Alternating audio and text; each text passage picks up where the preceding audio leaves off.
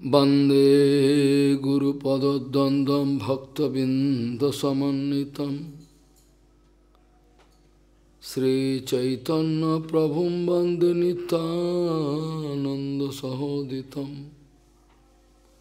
श्रीनन्दनन्दनं वन्दे राधिका चरणोदयं गोपीजनसमायुक्तं बिन्दावनं मनोहर वाञ्छाकल्पतरुश्च कृपासिन्धुभ्यश्च पतितानं पावनेभ्यो वैष्णवेभ्यो नमो नमः। मूकं करोति वाचालं पङ्गुं लङ्घयितगिरिं यत्कृपातमहं वन्दे परमानन्दमाधवं। वृन्दावै तुलसीदेव वै पिया वै केशवस्य च कृष्ण भक्ति पदे देवी सत्ववत्त्वयि नमो नमः। नारायण नमस्कृत्य नरं चैव नरोत्तमं देवीं सरस्वतीं व्यासं ततो जयो मुदीरयेत्। संकीर्तने कृष्ण कथोपदेशे गौरीयपत्रस्य प्रकाशने च सदानुरक्त गुरु भक्ति युक्तो भक्ति प्रमदाक्ष जगोद्वरुण्य ध्येयं सदा परिभवग्नमभिष्टदोहं तीर्थास्पदं शिवविरिञ्चिनुतं शरण्यं भीतात्तिहं पनुतपाल्यभवाद्दिपूतं वंदे महापुरुष ते चरुणारविंदम यत्पादपल्लवनखचंदमणिच्छटाय विस्फुरजित किमपि गपवधूष्वदर्शि पूर्णानुरागरससागर सारमूर्ति साराधिकामयि कदा कृपां करोषि। श्री कृष्ण चैतन्य प्रभु नित्यानंद श्री अद्वैत गदाधर शिवासादि गौरभक्तबिंद। श्री कृष्ण चैतन्य प्रभु नित्यानंद श्री अद्वैत गदाधर शिवासादि गौरभक्तबिंद। हरे कृष्ण कृष्ण कृष्ण हरे हरे हरे राम राम राम हरे हरे। आजानुलंबित भुजौ कनकाबदातु संकीर्तनैकपितरो कमलायताक्षो विश्वाम्बरो द्विजबरो युगधर्मपालो वन्दे जगत्प्रियकरो करुणावतारो। हरे कृष्ण कृष्ण कृष्ण हरे हरे हरे राम राम राम हरे हरे। नमामि गंगे तव पादपङ्कजं सुरासुरैर्वन्दितो दिव्यरूपं भुक्तिं च मुक्तिं च ददासि नित्यं भावानुरूपेण सदा नरानं। गंगातरंगरमणीयजटाकलापं गौरी निरन्तरविभूषिः त्ववामभागं। नारायणो प्रियमनङ्गमदापहारं वाराणसीपुरपति भजवीशनाथं। वागीशजुष्वदने लक्ष्मीर्यस्य च वक्षसि यस्यास्ते हृदये संवित् त्वं नृसिंहमहं भजे। हरे कृष्ण कृष्ण कृष्ण हरे हरे हरे राम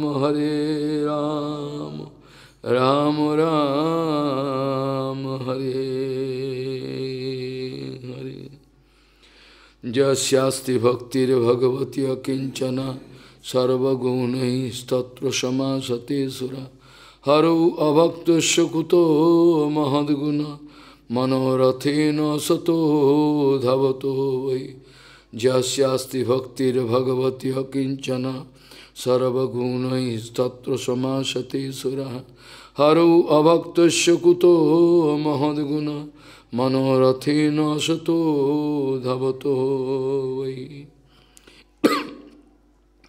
গৌড়ীয় গোষ্ঠীপতি শ্রীশিল ভক্তি সিদ্ধান্ত সরস্বতী গোস্বামী ঠাকুর প্রভুপাদ পরমহংস জগৎগুরু জানিয়েছেন, আমরা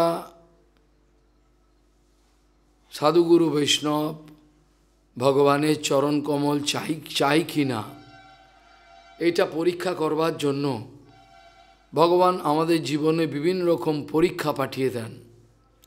বিভিন্ন রকম বিপরীত পরিস্থিতি, সন্দেহ, সংশয়, ইনি কি বৈষ্ণব? হতে পারে না, ইনি বৈষ্ণব নয়। বিভিন্ন ধরনের সংশয়, সন্দেহ আমাদের হৃদয়েতে মায়াদেবী কৃপা করে এগুলো প্রকাশ করে দেন, যেন বেশি করে সন্দেহ সংশয় আসে। গৌড়ীয় গোষ্ঠীপতি শ্রীশিল ভক্তি সিদ্ধান্ত সরস্বতী গোস্বামী প্রভুপাদ পরমহংস জগৎগুরু জানিয়েছেন, আমরা সত্যি সত্যি ভগবান গুরু বৈষ্ণবের চরণ কমল চাই কি না, এইটা পরীক্ষা করার জন্য আমাদের জীবনে বিভিন্ন রকম প্রহসন, বিপদ আপদ, সংশয়, সন্দেহ, এগুলো আমাদের ইচ্ছে করে তৈরি করে দেন, যেন সন্দেহ হয়ে যায়, প্রভুপাদকে যেন সন্দেহ হয়, যেন চলে যায়। কারণ মায়াদেবীকে এমনই সেবা দিয়েছেন ভগবান, এমনই একটা সেবা দিয়েছেন মায়াদেবীকে, যেখানে মায়াদেবী এইসব কাজ করতে বাধ্য আছেন। মায়াদেবীকে ভগবান এরকম একটা সেবা দিয়ে দিয়েছেন যে তোমাকে আমার কাছে যেন সবাই আসতে না পারে, এমন একটা ব্যবস্থা করো যাতে আমার থেকে দূরে চলে যায়, পালিয়ে যায়। না, আমি চাই না সবাই আসুক। এই জন্য বলছেন, শঙ্করাচার্যকে তিনি আদেশ করলেন, পদ্মপুরাণে আছে, ভগবান বলছেন তুমি এক কাজ করো, তুমি জগতে অবতীর্ণ হয়ে তুমি মায়াবাদ ভাষ্য এমন সুন্দরভাবে প্রচার করো যাতে আসরিক প্রবৃত্তি যত ব্যক্তি আছে তারা আমার কথা না বোঝে, তা ওদিকে যেন চলে যায়। ভগবান বলছেন শঙ্করকে, তোমাকে অবতীর্ণ হতে হবে, হয়ে মায়াবাদ অসৎ শাস্ত্র এটা প্রচার করতে হবে, আমি চাই না সবাই আসুক। প্রভুপাদও এই কথা অনেক সময় দুঃখ করে বলেছেন, অপ্রাকৃত দুঃখ করে বলেছেন, যখন থেকে আমাদের এই বৈষ্ণব সমাজে, প্রভুপাদ দুঃখ করে জানিয়েছেন, যখন থেকে আমাদের এই বৈষ্ণব সমাজে মায়াবাদীগণ ছদ্মবেশে ঢুকে পড়েছেন, বৈষ্ণবের বেশ নিয়ে তিলকমালা করছেন, সবই করছেন, কিন্তু মায়াবাদী এগুলো ঢুকে পড়েছেন সুবিধে পাওয়ার জন্য, তখন থেকে আমাদের সর্বনাশ হয়ে গেছে। প্রভুপাদ বলছেন, যখন থেকে মায়াবাদীগণ বৈষ্ণবের ছদ্মবেশে আমাদের এই সম্প্রদায়ে ঢুকে পড়েছেন, তখন থেকে আমাদের সর্বনাশ হয়েছে, সর্বনাশ শুরু হয়েছে। আর যতদিন পর্যন্ত মায়াবাদ আর মায়াবাদী ব্যক্তি আমাদের সঙ্গে থাকবেন, ততক্ষণ পর্যন্ত প্রভুপাদ বলছেন শুদ্ধ ভক্তির প্রচার হতে পারবে না, কোনো মতেই হবে না, সম্ভব না। যতদিন মায়াবাদ এই জগতে প্রচার থাকবে, যতদিন এই অসৎ শাস্ত্রের প্রভাব থাকবে, আর মায়াবাদীগণ তারা বৈষ্ণবের ছদ্মবেশে যতক্ষণ ঢুকে পড়বেন বলেছেন আমাদের এখানে, ততদিন থেকে সমস্ত অমঙ্গল পুরো ছড়িয়ে পড়েছে সম্প্রদায়। বাস্তবিক তাই। অনেকেই প্রশ্ন করেন, গুরু বৈষ্ণবকে চিনব কী করে? অনেক সময় তো শুনি যে বাস্তব গুরু বৈষ্ণবের কাছে যেতে হবে, হরিকথা শুনতে হবে, কিন্তু চিনবটা কী করে? চেনা তো কোনো রাস্তা দেখতে পাচ্ছি না।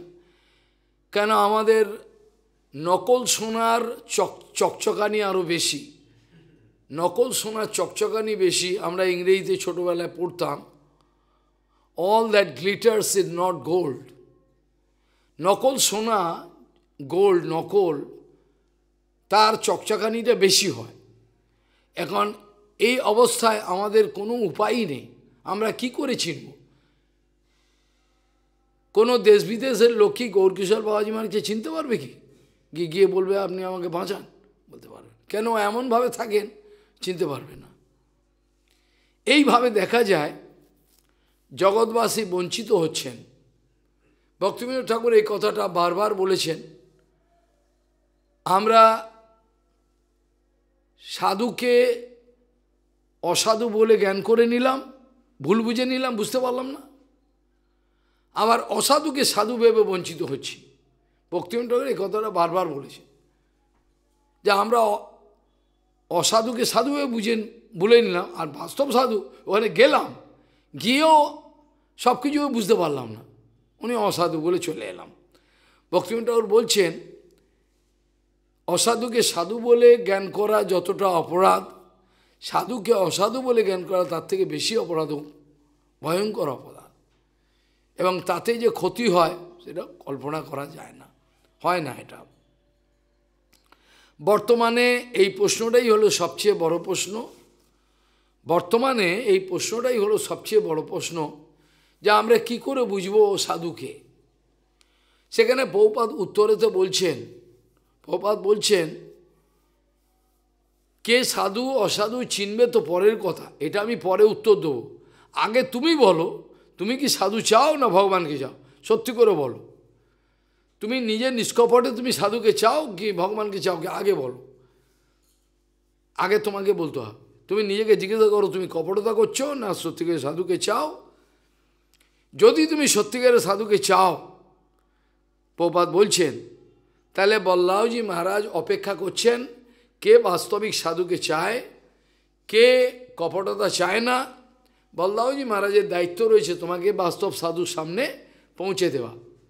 কোনো না কোনোভাবে তুমি আশাই করনি, তুমি স্বপ্ন ভাবো নিয়ে এরকম একটা সাধুকে চলে আস। এই জন্য শাস্ত্র বলছে, অনেকে মনে করেন বোধহয় টাকার বলে বিভিন্ন ভাবে আমি সাধু সঙ্গ করে নেব, কিন্তু শাস্ত্র এই কথা বলছেন। আমরা অনেকেই মনে করে টাকার বলে আমি সাধু পেয়ে নেবো, কী আছে আমার তো টাকার বল আছে, সবাইকে নেমন্তন্ন করে সব পেয়ে। এরা হচ্ছে মায়াবাদী, এরা জানে না। যখন ছিল গৌরকিশোর বাবাজি মহারাজকে একজন বলেছিলেন, আমি কালকে বৈষ্ণব সেবা দিয়েছিলাম, বাবাজি মহারাজ কালকে আমি বৈষ্ণব, আমি 200 জন বৈষ্ণবকে নেমন্তন্ন করে আমি খাইয়েছি প্রসাদে। বাবাজি মা হেসে গুটি পাটি, 200 বৈষ্ণব কোথায় পেলেন আপনি? হ্যাঁ, আপনি 200 বৈষ্ণব পেয়ে গেলেন? এই পৃথিবীতে যদি if we can make a comb operation all over the world, can we get one genuine sadhu or not? That's or we can get 1, 2, 3 maybe. পুরো জগৎকে খুঁজে ফেললে একটা সাধু বা গৌরকিশোর বাবা হাসছেন, এত সাধু কোথায় পেলেন? ভক্তিবিনোদ ঠাকুর এই কথা বলছেন, হে মহোদয়গণ, বহু দেশ, বহু শহর, বহু নগর, বহু তীর্থস্থান খুঁজে একটা বাস্তব সাধু খুঁজে পাওয়া যায়, খুবই রেয়ার।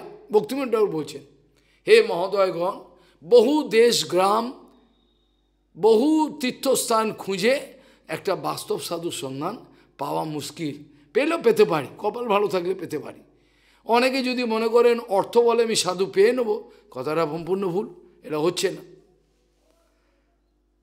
এই জন্য শাস্ত্র বলছেন, সৎসঙ্গ প্রাপ্যতে পুংভীর বহুবীর সুকৃতি পূর্ব সঞ্চিত।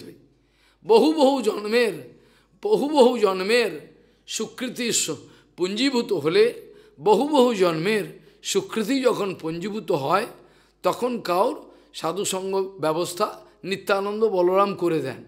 গায়ের জোরে আমরা করতে পারি না, বলরাম নিত্যানন্দ এই সাধুসঙ্গের ব্যবস্থাটা করে দেন। তিনি করে দিলে আমরা সাধুসঙ্গ বুঝতে পারি। এখন যে কথা দিয়ে শুরু করা হয়েছিল, আমরা যদি গুরু বৈষ্ণবের কাছে এসে প্রথমেই আমরা জিজ্ঞাসা করে কি বুদ্ধি নিয়ে এলাম, সাধুগুরু বৈষ্ণবের কাছে এসে লোকে ঠকে যায় কী জন্য? প্রথম প্রশ্ন, কেন ঠকে যায়? বই তারা যে সাধুগুরু বৈষ্ণবের কাছে আসে, তারা দে আর কামিং টু সাধু with a challenging mood. With a challenging mood they are coming to sadhu meeting. They cannot understand. তারা একটা চ্যালেঞ্জিং মুড নিয়ে সাধুর কাছে আসেন। কত কি জানে দেখি না, কত শিক্ষিত, কীরকম পারে কি না আমি, কত কি কেমন কি। এই যে কত কি কেমন কি, এটা হচ্ছে মাপার বুদ্ধি। এটাকে বলা হয় কত কি কেমন কি, এটাকে বলা হয় মাপার বুদ্ধি। এটাকে বলে মেপে নেওয়ার বুদ্ধি। এটা মেপে নেওয়া।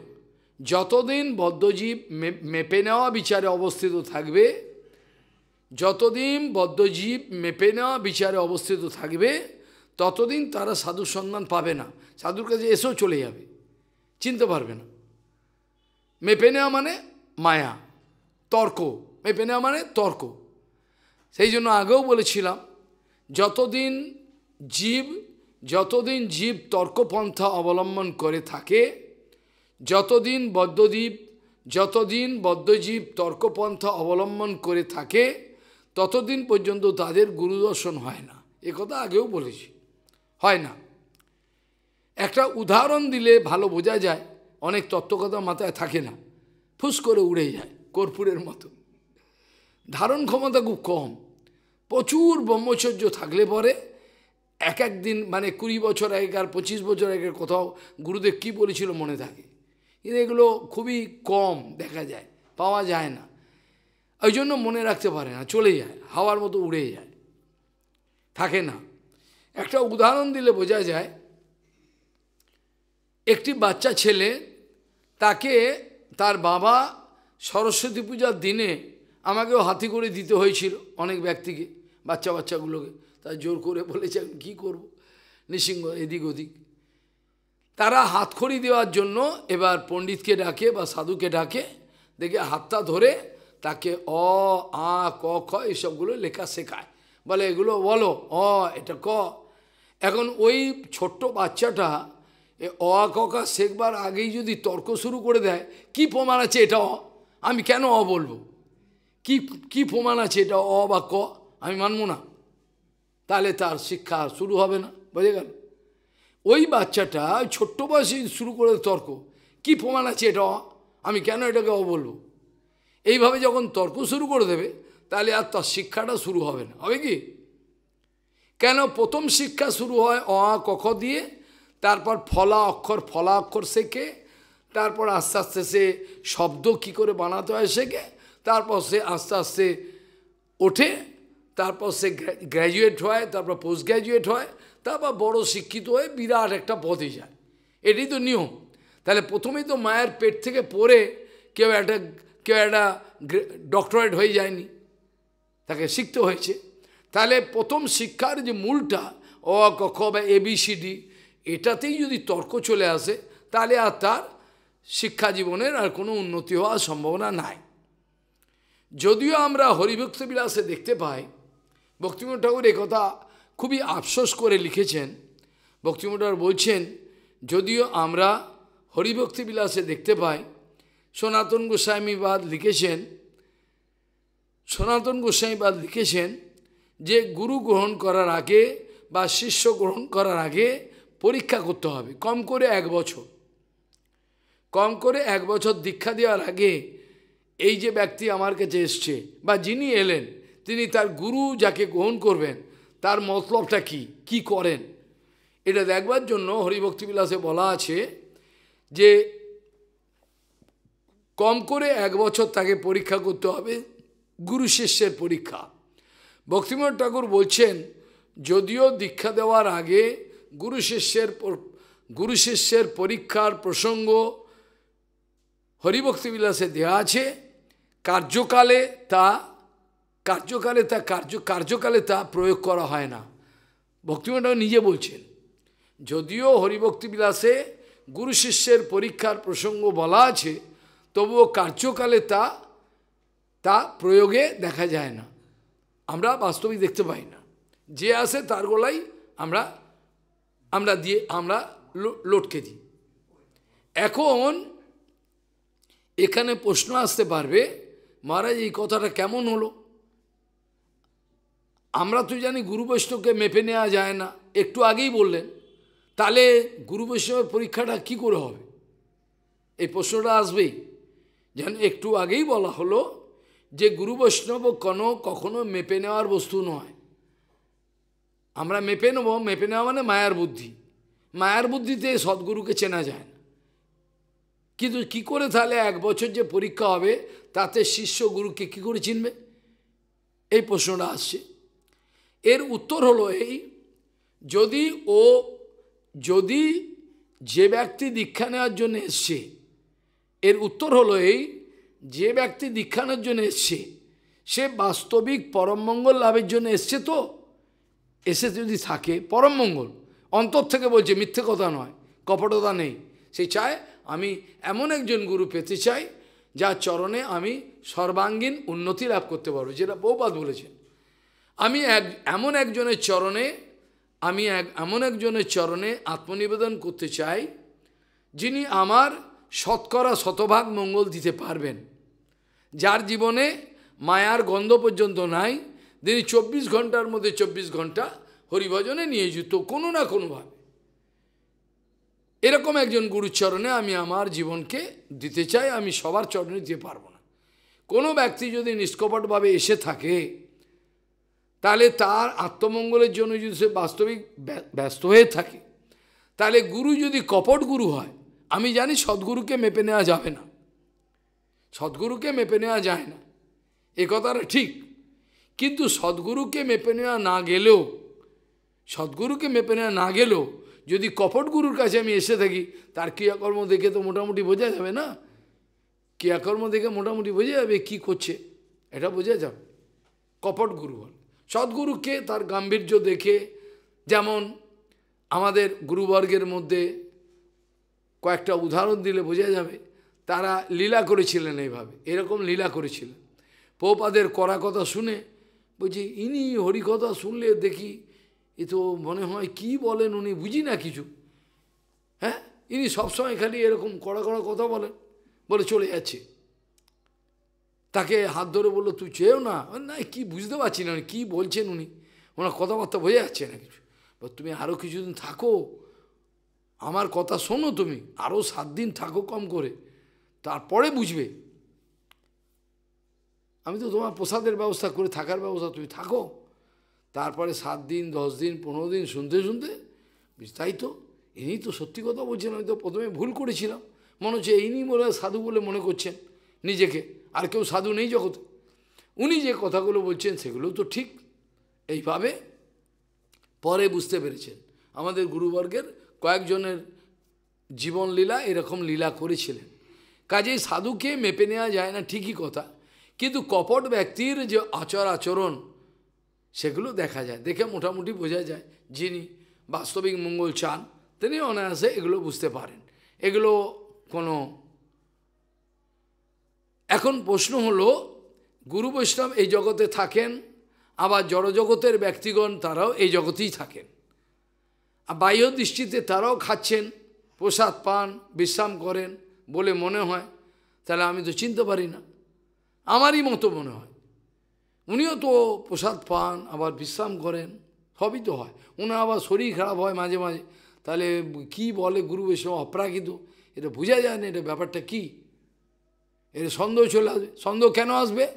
সন্দেহ আসবে এই কারণে, সন্দেহ এলে পরে তাকে চলে যেতে হবে, অর্থাৎ ভগবানের রাস্তায় সে আসতে পারবে না। এই জন্য মায়াদেবী তাকে সন্দেহ তার উৎপাদন করে দেবে। তাহলে সন্দেহ উৎপাদন করে দেওয়া মানে সে ওই বাস্তবিক মঙ্গলের রাস্তায় আর আসতে পারবে না, সে চলে যাবে। এখন গুরু বৈষ্ণব এবং জগতের লোক তারা তো বাহ্য দৃষ্টিতে একই জগতে, এই পৃথিবীতেই তো রয়েছে। আমি একথা বৃহৎ ভাগবতামৃত থেকে 15 দিন 20 দিন আগে বলেছিলাম। বৈকুণ্ঠের পার্শ্বদগণ গোপকুমারকে বলছেন, হে গোপকুমার, গুরু বৈষ্ণবগণ যারা শুদ্ধ গুরু বৈষ্ণব তারা এই জগতে থাকুন বা বৈকুণ্ঠ জগতে থাকুন, যেখানেই থাকুন, তারা কিন্তু অপ্রাকৃত। এই কথা বৃহৎ ভাগবতমতে আমি আলোচনা করেছিলাম, বাংলাতেও বলেছিলাম, ইংরেজিতেও তো হয়েছে। বৈকুণ্ঠ পার্শ্বদগণ গোপকুমারকে বলছেন, হে গোপকুমার, শুদ্ধ গুরু বৈষ্ণবগণ, যারা সিদ্ধ মহাত্মা, তারা বাহ্য দৃষ্টিতে আমাদের এই জগতে থাকেন, কিন্তু থাকলেও কিন্তু তারা কিন্তু শুদ্ধ, তারা কিন্তু চিন্ময়। কী করে বুঝবো চিন্ময়? বৈকুণ্ঠ পার্শ্বদগণ বলছে, আচ্ছা তুমি যে বিশ্বাস করছো, কথার কথা বলছি, গোপকুমার তর্ক করে নাই, তথাপি আমি একটা উদাহরণ দিচ্ছি। গোপকুমার বলছেন, দেখো, যে সিদ্ধ মহাত্মাগণ এই জগতে থাকেন, তাদের লক্ষণ দেখে বোঝা যায় এরা সিদ্ধ। তাদের কথাবার্তা, চলা ফেরা, ওঠা, সব লক্ষণ দেখে বোঝা যায় এরা সিদ্ধ মহাত্মা। এবার এই যে সিদ্ধ মহাত্মাগণ এই জগতে থাকাকালীন অবস্থায় যদি কেউ মনে করে এনারা জড়জগতে আছেন, অতএব এরাও বদ্ধ, সেখানে বৈকুণ্ঠ পার্শ্বদগণ বলছেন, আচ্ছা গোপকুমার দেখো, আমরা ভগবানের আদেশ, বৈকুণ্ঠ পার্শ্বদগণ বলছেন গোপকুমারকে, গোপকুমার মহাভাগবত শোনো, আমরা বৈকুণ্ঠের পার্শ্বদ তো, দেখতে পাচ্ছ তো আমরা বৈকুণ্ঠের পার্শ্বদ তো, আমরা বৈকুণ্ঠ পার্শ্বদ হয়ে তাহলে কি করে আমরা জড়জগতে বিচরণ করছি? আমরা পৃথিবীতে যাই, ভগবান যখন আদেশ করে বিভিন্ন জায়গায় যাই, তা আমরা তো বৈকুণ্ঠ পার্শ্বদ, আমাদের অপ্রাকৃত শরীর, যে অপ্রাকৃত শরীর নিয়ে আমরা পৃথিবীতে বিভিন্ন জায়গায় বিচরণ করি, ভগবানের আদেশ যাও ওখানে গিয়ে ওকে কৃপা করে এসো। তাহলে জড়জগতে যখন আমরা আসি, তখন জড়জগতের গুণাবলী আমাদেরকে স্পর্শ করে না। বোঝা গেল কি বললাম? বৈকুণ্ঠ পার্শ্বদ বলছে, আচ্ছা দেখো, আমি যে তোমার কাছে এসছি, কোথায় এসছি? মুক্তিপথ। তারপর আবার পরে আমরা পৃথিবীতে যাব, বিভিন্ন জায়গায় পৃথিবীতে যাব, এই ধরনী, তারপর বিভিন্ন জায়গায় আমরা যাব, বিভিন্ন লোকে যাই, ভূর্ভুব স্ব মহাজন তপসত্তর্গে, বিভিন্ন জায়গায় আমরা যাই, কিন্তু সেখানকার যে গুণাবলী, সেগুলো তো সবই তো চতুর্দশ ভুবনের মধ্যে কেউ তো শুদ্ধ নয়, এমনকি ব্রহ্মাজ্যের লোক এটাও শুদ্ধ নয়। এটা তবে হ্যাঁ, আস্তে আস্তে যত উপরে উঠবে তত ভোগের প্রবৃত্তি ক্ষীণ হয়ে আসবে। বোঝা গেল? যত মানুষ ধীরে ধীরে ওপরের দিকে উঠবে, এই পৃথিবীটা হলো অত্যন্ত নোংরা দুর্গন্ধ ভোগের জায়গা, মানে এত জঘন্য এরা কল্পনা করা যায়। কিন্তু যে স্বর্গলোকে যাবে ওখানেও কিন্তু ভোগ আছে, ওখানেও ভয়ঙ্কর ভোগ আছে, এর থেকে বেশি, কিন্তু ওই ভোগটা অন্যরকম, এরকম দুর্গন্ধ নয়, এটা অন্যরকম ভোগ। আরও উপরে যাবে ভোগ আছে, এমনকি ব্রহ্মা যেখানে থাকেন সেখানে গেলেও তোমার ভোগ আছে, কিন্তু ব্রহ্মার লোকেতে ভোগ, when you go up and up gradually from this world up, প্রথমে চলে যাবে তুমি স্বর্গে যাবে, হেভেন, সেখান থেকে ভূর্ভুবা, যত উপরে যাবে তখন তোমার ভোগের প্রবৃত্তি, ভোগের পরিমাণ, ভোগের ধরন, ভোগের যে ধরনটা, কী ধরনের ভোগ, সেগুলো সব ফাইন হয়ে আসে। The more you go up, you can live your gross enjoying mood, you can subtle, you can go up, fine, ওপরে গেলে। তাহলে এখানে ব্রহ্মলোক পর্যন্ত কোনো জায়গায় কিন্তু শান্তি নেই, কোনো জায়গায় শান্তি নেই। তাহলে বৈকুণ্ঠ পার্শ্বদগণ বলছেন, আচ্ছা দেখো, আমরা এই মুক্তি পদে এসেছি তোমার সঙ্গে দেখা করতে, আমরা আবার পৃথিবীতে যাব, বিভিন্ন জায়গায় যাব, তাহলে ওইখানকার গুণাবলী কি আমাদের স্পর্শ করবে? আমাদের শরীর তো বৈকুণ্ঠের শরীর, আমাদের শরীর তো বৈকুণ্ঠের, আমাদের জড়জগতে গেলেও আমাদের সঙ্গে জড়জগতের গুণাবলী কিছু করতে পারে না। জড়জগতের সঙ্গে আমাদের কোনো আমরা দূষিত হয়ে যাই না, যদি আমরা জড়জগতে যাই, কিন্তু আমরা দূষিত হয়ে যাই না। ঠিক এইরকমভাবে জেনে রেখো, যারা শুদ্ধ গুরু বৈষ্ণব থাকেন তাদের সঙ্গে এই জগতের যে গুণাবলী এ স্পর্শ হয় না, জগতের তা থাকেন। এই জন্য সনাতন গোস্বামী পাদ বৃহৎ ভাগবতামৃতেতে, এই জন্য ছিল সনাতন গোস্বামী পাদ বৃহৎ ভাগবতামৃতেতে বলছেন, কৃষ্ণ ভক্তি সুধা পানাত দেহ দৈহিক বিস্মৃতে তেষাম পাঞ্চভৌতিক দেহ অপি সচ্চিদানন্দ রূপতা। এটা সনাতন গোস্বামী লিখছেন বৃহৎ ভাগবতাম। বলছেন কৃষ্ণ ভক্তির রস, কৃষ্ণ ভক্তি সুধা পানাত, কৃষ্ণ ভক্তির রস পান করতে করতে যখন তুমি এই জগতের আর অর্থ করি টাকা পয়সা কামিনী কাঞ্চন কিছু তোমার আর খেয়াল নেই, যেটা ভাগবতে বলছেন মহাভাগবত বৈষ্ণবদের কীরকম লক্ষণ হয়, যারা প্রেমে মত্ত কিরম হয়, ভাগবতে উদাহরণ দিচ্ছেন যথা মদিরা মদান্ধ। ভাগবতে এইটা বলছেন, কিরম উদাহরণ দিচ্ছেন যে যাদের প্রেমেতে তাদের চোখে তাকালে বোঝা যায়, তাদের চাউনি তাদের কথাবার্তা সব অন্যরকম, সেজন্য বলছেন তাদের কিছু খেয়াল থাকে না, এই জগতে সব কিছু ইচ্ছা লাগে না, জোর করে থাকে তারা। এই জন্য বলছেন কৃষ্ণ ভক্তি সুধা পানাত দেহ দৈহিক বিস্মৃতে তেষাম পাঞ্চভৌতিক দেহ অপি সচ্চিদানন্দরূপ। তাদের বাহ্য দৃষ্টিতে পাঞ্চভৌতিক দেহ মনে হলেও, তাদের বাহ্য দৃষ্টিতে পাঞ্চভৌতিক দেহ মনে হলেও তাদের দেহ কিন্তু সচ্চিদানন্দ রূপতা প্রাপ্ত হয়েছে। কীরকম বলছেন ভাগবত বলছেন যথা মদিরা মদান্ধ, যেমন বেশি করে মদ খেয়ে নিলে যখন পাটা ঠিক মতো পড়ে না, মদ বেশি করে খেয়ে নিলে, সেরকম কৃষ্ণ ভক্তির রস প্রচুর পরিমাণে পান করলে কখনো কাঁদে কখনো হাসে, পাগলের মতো বিলাপ করে, কি করে তারা বোঝা যায় না। এইটা হয়, এটা জগতের লোক চিনতে পারে না, তাদের মনে হয় কোনো গ্রহ ধরেছে কি ভূতে ধরেছে, এরকম একটা মনে হয়। যথা মদিরা মদান্ধ এই কথা বলছেন, যেমন বেশি করে মদ্যপান করলে পরে যেমন অবস্থাটা হয়, তেমন কৃষ্ণ ভক্তির রস পান করলে পরে এই জগতের সব কিছুর মধ্যেই আছেন, কিন্তু কোনো কিছুই তাদের স্পর্শ করে না, তারা মাতালের মতো, খেয়াল থাকে না। এই যে অবস্থাটা, এটা আমাদের আকাঙ্ক্ষার বস্তু, আমরা আমাদের জীবনে চাই আমাদের এই ধরনের অবস্থাটা হোক, আমরা পারিপার্শ্বিক কিছু যেন আমাদের আর খেয়াল না থাকে, যেটা সনাতন গোস্বামীপাদ বলছে, যেটা সনাতন গোস্বামীপাদ বৃহৎ ভাগবতামৃততে বলছেন কৃষ্ণ ভক্তি সুধা পানাত দেহ দৈহিক বিস্মৃতি, মানে দেহ দৈহিক বিস্মৃতি মানে হচ্ছে দেহ এবং গেহ, অর্থাৎ দেহ এবং দেহ সংক্রান্ত,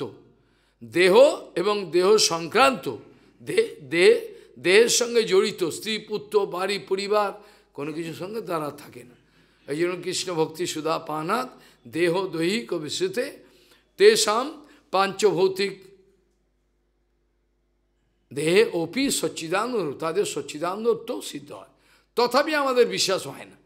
তাই জন্য একটা উদাহরণ দেওয়া যায়, এটা উদাহরণ আমি আগেও দিয়েছিলাম ওদেরকে। কোনো এক ব্যক্তি তার ভাইকে চিঠি লিখছেন অফিসে বসে টিফিন টাইমে, এবং চিঠি লিখছেন তার ভাইকে, তার মধ্যে তার এক বন্ধু এই ঘরে ঢুকে পড়ল। ওই ঘরটা হচ্ছে বড় চাকরি করেন তিনি, তার ঘরেতে ঢুকে পড়ল, সে হয়তো ম্যানেজার হতে পারে বা ডিরেক্টর হতে পারে। তার ঘরে ঢুকে বলছেন কি করছো, বলো চিঠি লিখছি। বলে কাকে, বল ভাইকে। এবার চিঠি লিখছে সে, চিঠি লেখার পর তখনকার দিনে তো এরকম ব্যবস্থা ছিল না, ফোন কিছুই ছিল না, তখনকার দিনে কিছু ছিল না, কিছুই। এখন সেই বন্ধু বলছেন যখন সে চলে যাচ্ছে বলছো এক কাজ করো ভাই, তুমি এই চিঠিটা বাইরে অফিসের বাইরে তুমি যাচ্ছ সেখানে পোস্ট করে দিও, চিঠিটা পোস্ট করে দিও, মানে চিঠিটা লেখার পর ওর হাতে দিয়ে তুমি তো বাইরে যাচ্ছ একটু পোস্ট করে দিও, মানে পোস্ট অফিসের এতে। এখন হাতে নিয়ে দেখছে ঠিকানাটা হলো আলিপুর সেন্ট্রাল জেল, ঠিকানাটাও পড়ে দিচ্ছে Alipur central jail, Dipak Chatterjee, Alipur central jail, Calcutta 27। দেখে তো মাথা খারাপ হয়ে গেছে, জেলে তোমার ভাই থাকে, এতদিন তো বলনি তোমার ভাই জেলে থাকে, হ্যাঁ বলেছি ভয় পেয়ে উঠেছে। তখন ওর বন্ধু হেসে বলছে হ্যাঁ জেলে থাকে বটে, কিন্তু জেলে সুপারিনটেন্ডেন্ট উনি, জেলের কয়েদি নয়, তা জেলেতে সুপারিনটেন্ডেন্টও থাকে, আর superintendent of the jailer can stay in the same jail, same building, but he is not a convict, or সে তো কোনো কয়েদি নয়, আসামি নয়। তাহলে বাইরের দৃষ্টিতে গুরু বৈষ্ণবকে এই জগতে থাকাকালীন অবস্থায় আমাদেরই মতো তিনিও তো আমাদের মতো খাওয়া দাওয়া করেন, বিশ্রাম করেন, কী ব্যাপারে বুঝতে পারি না। মানে চান করতে হয়, বাথরুমে সবই তো করে, তাহলে কি করে বুঝবো আমাদের মতো? এই কথাটার উত্তর হচ্ছে এই, এখানে গেল। তাহলে যে সাধুগুরু বৈষ্ণবকে আমি চিনতেই পারি না, সেই গুরু বৈষ্ণবকে আমি সেবা করব কি করে? বোঝা গেল না তোমার কথার উত্তর? গুরু বৈষ্ণবকে যদি আমি চিনতেই না পারি, তাহলে তার সেবাটা করবো কি? আমি যদি আপনাকে চিনতেই না পারি, সম্মান না করতে পারি, আপনার সেবা কী করে করবো? তাচ্ছিল্য করবো তো? এটা হয় না। কাজেই গুরু বৈষ্ণবকে আগে শনাক্ত করতে বুঝতে হয়। ওই জন্য নরোত্তম ঠাকুর, এই জন্য নরোত্তম ঠাকুর কীর্তনে তো সব, কিন্তু সবাই অন্ধ, দেখতে পাচ্ছে না। নরোত্তম ঠাকুর কিন্তু এই কীর্তনে দিয়ে দিয়েছেন সব কিছু, যত শাস্ত্রের যত কথা। এই জন্য আমাদের গৌরকিশোর দাস বাবাজি মহারাজ, তার বগলেতে প্রার্থনা প্রেম ভক্তি নরোত্তম ঠাকুরের বই থাকতো, আর কিছু না, দুটো কীর্তনের বই এখানে বগলে, আর কিছু নেই। ওইটা নিয়ে তো সিদ্ধি লাভ করে গেলেন। আর তিনি তো সিদ্ধ মহাত্মা, আর কি নিত্য মহাত্মা, যাই হোক, ওই দুটো বই রাখতেন। তাহলে বিচার করে দেখা গেল নরোত্তম ঠাকুর কী লিখেছেন, বলছেন, নরোত্তম ঠাকুর বলছেন, বিচার করিয়া মনে ভক্তিরস আস্বাদনে মধ্যস্থিতি ভাগবত পুরাণ। আবার একথা বলছেন, যে যথা বৈষ্ণব চিনিয়া লইবা, ভালো করে, যে যথা বৈষ্ণব চিনিয়া লইয়া আদর করিব যবে, হ্যাঁ হ্যাঁ, বৈষ্ণবের কৃপা যাহে সর্বসিদ্ধি অবশ্য লভিব তবে। এগুলো মনে রাখতে হবে সব, কত সোজা কথা দেখো। তাহলে আমাদের নরোত্তম ঠাকুরের কথাটা অত্যন্ত গম্ভীর, কিন্তু দেখলে মনে হলো একটা সরল বাংলা কথা, কি আছে কি এর ভেতরে কত গভীর রহস্য আছে, বুঝতে পারছো? দেখতে কিন্তু বাংলা, কিছুই নেই, কি আছে এর মধ্যে, কি এমন আছে এর ভেতরে যা আছে, এটা একটা গুরু বৈষ্ণব 6 মাস যাবৎ হরিকথা বলতে পারেন, এর ওপরে এত গম্ভীর জিনিস আছে। যে যথা বৈষ্ণব চিনিয়া লইয়া আদর করিব যবে, বৈষ্ণবের কৃপা যাহে সর্বসিদ্ধি অবশ্য লভিব, কত গম্ভীর কথা। তার মানে তিনি বলতে চাইছেন, কনিষ্ঠ অধিকারী বৈষ্ণব, মধ্যম অধিকারী বৈষ্ণব, উত্তম অধিকারী বৈষ্ণব, এবং কনিষ্ঠের মধ্যেও কে একেবারে কনিষ্ঠ, কনিষ্ঠের মধ্যে কে একবারে মধ্যম, কনিষ্ঠের মধ্যে কে একেবারে উন্নত অবস্থায় আছেন, তিনি শীঘ্রই আবার প্রবেশ করবেন, মানে ভজনের ক্রিয়া ছেড়ে দিয়ে মানে কী বলে, সাধন ভক্তিতে প্রবেশ করবেন। সাধন ভক্তিতে প্রবেশ করার মানে হলো, সাধন ভক্তিতে প্রবেশ করার মানে হলো তুমি ভক্তিদেবীর এবার কৃপা পেয়েছো, কৃপা পেতে আরম্ভ করেছো। সাধন ভক্তিতে যদি কেউ সাধক প্রবেশ করে, তার মানে when you are going to enter into sadhan bhakti, be sure you are going to get the approval of Bhakti Devi. Already you, Bhakti Devi is going to subscribe you. তোমাকে কৃপা করবে, তাহলে তুমি সাধন ভক্তি আরম্ভ। এবার সাধন ভক্তির পরে ভাব ভক্তি, প্রেম ভক্তি। এই জগতে থাকাকালীন অবস্থায়, যতদিন এই জগতে থাকবে, এই জগতে থাকাকালীন অবস্থায় প্রেম ভক্তি পর্যন্ত ম্যাক্সিমাম, এর ওপরে আর যেতে পারবে না। প্রেম ভক্তিটাই তোমার সিদ্ধি। এর পরে যখন দেহ ছাড়বে, দেহ ছাড়ার পর তোমার আত্মাটাকে ভগবান যোগমায়া নিয়ে গিয়ে একটা জায়গা দেবে, তারপর তুমি আগে এগোতে পারবে। প্রেম ভক্তি পর্যন্ত এবার এখানে পাবে, এর পরে আর পাবে না এই জগতে। এই জগতে প্রেম ভক্তি, ভক্তিনাথ ঠাকুর আমাদের পৌপাদ, এদের কথা আলাদা, এরা তো নিত্য পার্শ্বদ এসছেন, কিন্তু কেউই প্রেম ভক্তির ওপরে যেতে পারবেন না। প্রেম ভক্তির উপরে আরও অনেক কিছু আছে, ভাব অনুভব থেকে আরম্ভ করে অনেক কিছু সব আছে, সেগুলো এখানে আর পাওয়া যাবে না। সেগুলো দেহ রাখার পর, এটা হচ্ছে বস্তু, এটা হচ্ছে এই যে এখানে বলে স্বরূপ সিদ্ধি, এটাকে বলে স্বরূপ সিদ্ধি। তারপর দেহ ছাড়লে পরে যোগমায়া মুহূর্তের মধ্যে তোমাকে নিয়ে যাবে, মুহূর্তও না, মুহূর্ত ভুল কথা বললাম, ফ্র্যাকশন অফ সেকেন্ড তোমাকে নিয়ে চলে যাবে, নিয়ে গিয়ে তোমাকে ব্যবস্থা করে দেবে। সেইখানে তুমি এবার সেখানকার সাধুদের সঙ্গে তুমি পাবে। যাই হোক, অত কথায় আমি আসছি না। তাহলে নরোত্তম ঠাকুরের বক্তব্য কি? নরোত্তম ঠাকুরের বক্তব্যের গাম্ভীর্য উপলব্ধি করা দরকার। নরোত্তম ঠাকুর বলছেন, যে যথা বৈষ্ণব, অর্থাৎ কে কনিষ্ঠ বৈষ্ণবকে তো বিরাট একটা সোনার সিংহাসনে বসিয়ে দিলে, তুই চিনতে পারলেন এ বদ্ধজীব, সারা পৃথিবীতে প্রচার করেছে, কিন্তু বদ্ধজীবে প্রচারে কিছু করেনি। লোকে বলছে প্রচার করেছে, এর নিজের কাছেই প্রচার হয়নি। এর কথাবার্তা, লেখা, বক্তব্য এদেরকে বলছে নিজের কাছেই প্রচার হয়নি। এ তাহলে এইসব কথা কি করে বলে? আরে মূর্খের দল বুঝতে পারে না, কিন্তু স্বরূপ গোসাইয়ের আনুগত্য করলে সঙ্গে সঙ্গে ধরে ফেলবে এ বদ্ধজীব। এ প্রচারের অভিনয় করেছে, প্রচার কিচ্ছু হয়নি। প্রচার কোথায় করল? প্রচার করলে এইসব ভাষা বলতে পারে? কোথা থেকে বলছে সেই সব ভাষা? সিদ্ধান্ত বিরোধ। সমস্ত বই যত লিখেছে সব ভুল।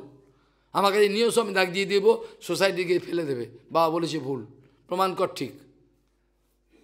এই জন্য আমি আফসোসের সঙ্গে বলি ইংরেজি কথায়, বলি দেখ অন্তত প্রকাশানন্দ সরস্বতীপাদ আমাদের থেকে ভালো। বলে কেন? কেন ভালো একথা বলছে? বলে প্রবোধানন্দ সরস্বতীপাদ অন্তত স্বীকার করেছে আমাদের পূর্বের আচার্য ভুল লিখেছে। প্রকাশানন্দ সরস্বতী বলছেন মহাপ্রভুর কাছে কি করব, আমাদের পূর্বের আচার্য এভাবেই লিখে গেছে, এই জন্য আমরা করি। তুমি যাহা প্রকাশানন্দ বলছেন, তুমি যে কহিলে বাক্য মিথ্যা কবু নয়। মহাপ্রভুকে বলছেন তুমি যে কথাগুলো সিদ্ধান্তগুলো বললে এটা মিথ্যে নয়, এটা একদম ঠিক, কিন্তু কি করব, আমাদের পূর্বের আচার্য এবং বলে গেছে। তাহলে প্রকাশানন্দ সরস্বতীপাদের হৃদয়তে ক্ষমতা ছিল, মহাপ্রভুর সঙ্গে বলেছে আমাদের পূর্ব আচার্য ভুল করেছে, কিন্তু আমাদের সে ক্ষমতাটাও নাই। আমরা একটা ভুল করলে পরে যে সেখানে আমাদের ভুল হয়ে গেছে ক্ষমা করুন, এটাও বলবার ক্ষমতা নাই। এটাকে বলে দুর্বলতা। ভুল করে ফেললে আমি ভুল করে ফেলেছি, কি করব, হয়ে গেছে, সেটাও বলবে না। সে আবার এই ভুলটাকে, একটা ভুলকে ভালো করে কান খুলে শুনে রাখতো, একটা মিথ্যে কথাকে স্থাপন করার জন্য 1000টা মিথ্যে কথা দরকার হয়। একটা মিথ্যে সিদ্ধান্তকে, টু সাপোর্ট ওয়ান রং সিদ্ধান্ত, you will have to take shelter of thousands of রং সিদ্ধান্ত বিচার। That is a tragedy. একটা ভুলকে ঠেকাতে গেলে তুমি ইজ্জত পাবে, তোমার 1000টা ভুল, তাহলে তুমি কি করবে? তাহলে প্রকাশানন্দ সরস্বতীপাদের ক্ষমতা ছিল যে আমাদের পূর্বে আচার্য ভুল করে গেছে, আমি কী করব। কিন্তু আমাদের বর্তমানে যদি কোনো আচার্য ভুল করে, আপনি যদি বলেন আপনাকে মেরে ফেলবে, আপনাকে গুলি করে মেরে দেবে। কেন ভুল বললো? মারতে গেছিল চেতলাতে মারতে গেছিল, ধরা পড়ে গেছে, ঢুকে গেছিল ঘরে, দেখে পেয়ে গেছে, মারতে গেছিল, ওকে হাতে নাতে ধরে ফেলেছে। উনি যেহেতু প্রতিবাদ করেছিলেন, মারতে গেছিল চেতলা মহারাজের ঘরে, এক মহারাজের নাম বললাম না, মারতে গেছিল, এরকম অবস্থা।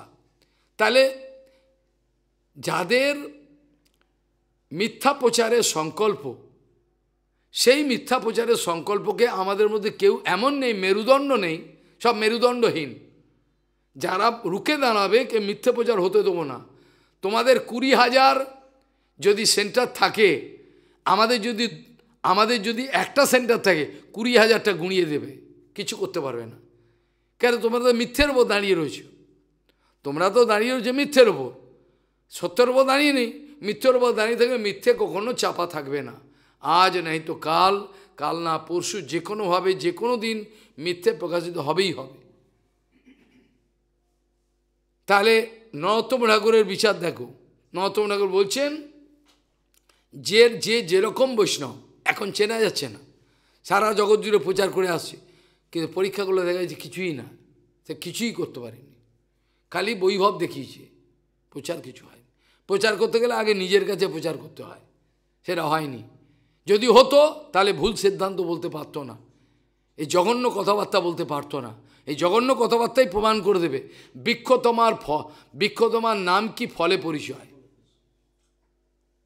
A tree can be known by the fruits bear.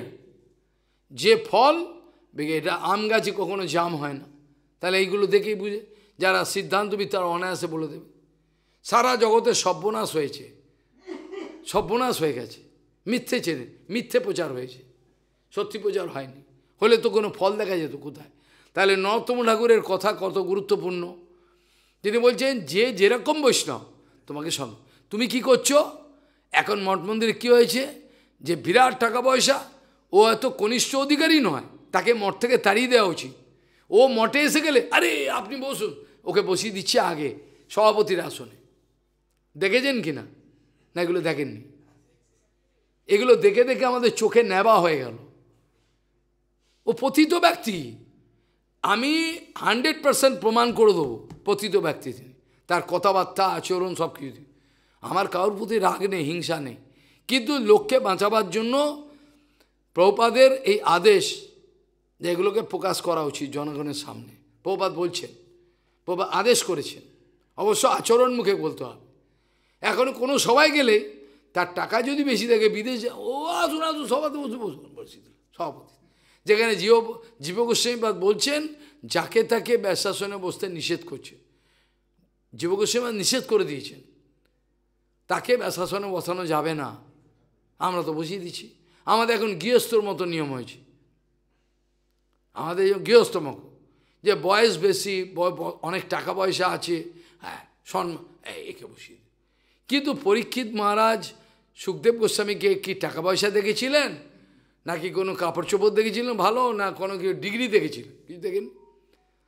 তাহলে সুখদেব গোস্বামী, হি was only 16 years of old, enjoying the topmost honor by all his senior devotees. যারা হাজার হাজার বছর যাদের আয়ু, বৈশিষ্ট্য, ধৌম, পরাশর, সবাই তাকে সম্মান, ব্যাসদেব, নার, সবাই। কেন? বয়সে কিছু হয় না। বয়সে কিছু হয় কি? ও তো 16 বছর বয়স, তো সবচেয়ে বেশি সম্মান তো সে পেল। তার না টাকা আছে, না কাপড় আছে, কিছুই নেই। কাজে আমাদের এখন যে সাধু সমাজ বর্তমানে, এটা সোসাইটি, সাধু সমাজ বলা উচিত নয়। আমাদের সদানন্দ স্বামী যার তিনি লিখেছিলেন, একটা সুন্দর অনেক কিছু লিখেছিলেন, যাই হোক, তিনি কিন্তু বিদেশ থাকেন, তিনি তো আমাকে ঘুষ দেননি। তাহলে আমি কি করে চিনে ফেললাম তার মতো সাধু পুরো আমাদের পৃথিবীতে সদুর্লভ? How I can detect that Sadananda Swami is number one sadhu, number one, topmost? How I realize? He is not giving me some bribe. He is not giving me some... I can write one article today night. Sadananda Swami anyway not going to give me some money so that I can speak in favor of him. Sadananda Swami তো আমাকে কিছু টাকা ঘুষ দেয়নি। আমি কি করে জানতে পারলাম যে প্রভুপাদের গণের মধ্যে সদানন্দ স্বামীকে অনেক উপরে স্থান দিতে হবে, যদিও তিনি জার্মানের, কিন্তু তার মতো সাধু, তার মতো লেখা জগতে পাওয়া যাবে না, সুদূর্লভ। প্রভুপাদের যেমন লেখা, ওনার সেরকম লেখা। কি করে হলো? বন গোস্বামী মহারাজ, হ্যাঁ না, এদের যে চমক, এদের যে পাওয়ার, এগুলো লোকে চিনতে পারে না। লোকে বাইরের বিচারে কার কত মন্দির আছে, কার কত শিষ্য আছে, এগুলোর মধ্যে যে একজনও শিষ্য নয় এটা কেউ জানে না। ওরা গুনবে কতগুলো বাঁদর আছে, how many monkeys we have in year temple, we can count, আর ডাঙ্কি হাম দ্যাট উই ক্যান কাউন্ট। আমরা এটা গণনা করব? কিন্তু কালকে তো এই কথা আলোচনা করেছি, এটা আমাদের গণনার বিষয় নয়। সদানন্দ স্বামীর লেখা যদি আপনি 2 লাইন পড়েন, আপনার লোম খুব খারাপ হয়ে যাবে। আপনি অনায়াসে বুঝতে পারবেন এই লেখা কখনোই এই জগতের লোক লিখতে পারে না। আপনি যদি ইংরাজি না পান, আমি আপনাকে আস্তে আস্তে বলবো, আপনি অবাক হয়ে যাবেন কি করে সম্ভব। এই লেখা বৈকুণ্ঠ জগতের লোক ছাড়া কেউ লিখতে পারে না, সম্ভব নয়। কিছু কাটিং করতে হবে ওনার লেখা থেকে, আমি সব বাংলা করে দেব। অপূর্ব, সে মানুষ পাগল হয়ে যাবে। কি করে সম্ভব এই পাওয়ার?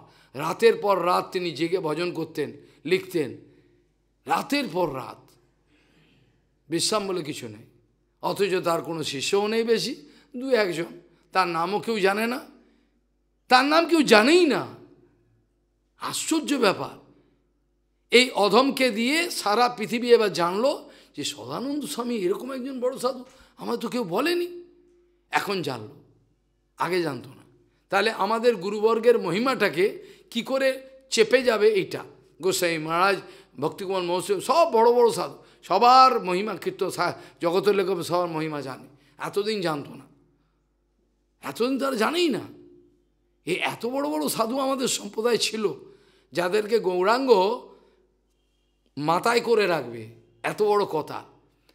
আমাদের গুরুবর্গ যা ছিল, গৌরাঙ্গ এই ভক্তগুলোকে মাথায় মাথায় বসাবে, এত বড় বড় সাধু ছিল, কিন্তু কেউ জানতে পারল না। বড় আফসোসের বিষয়, কেউ জানতে পারল না।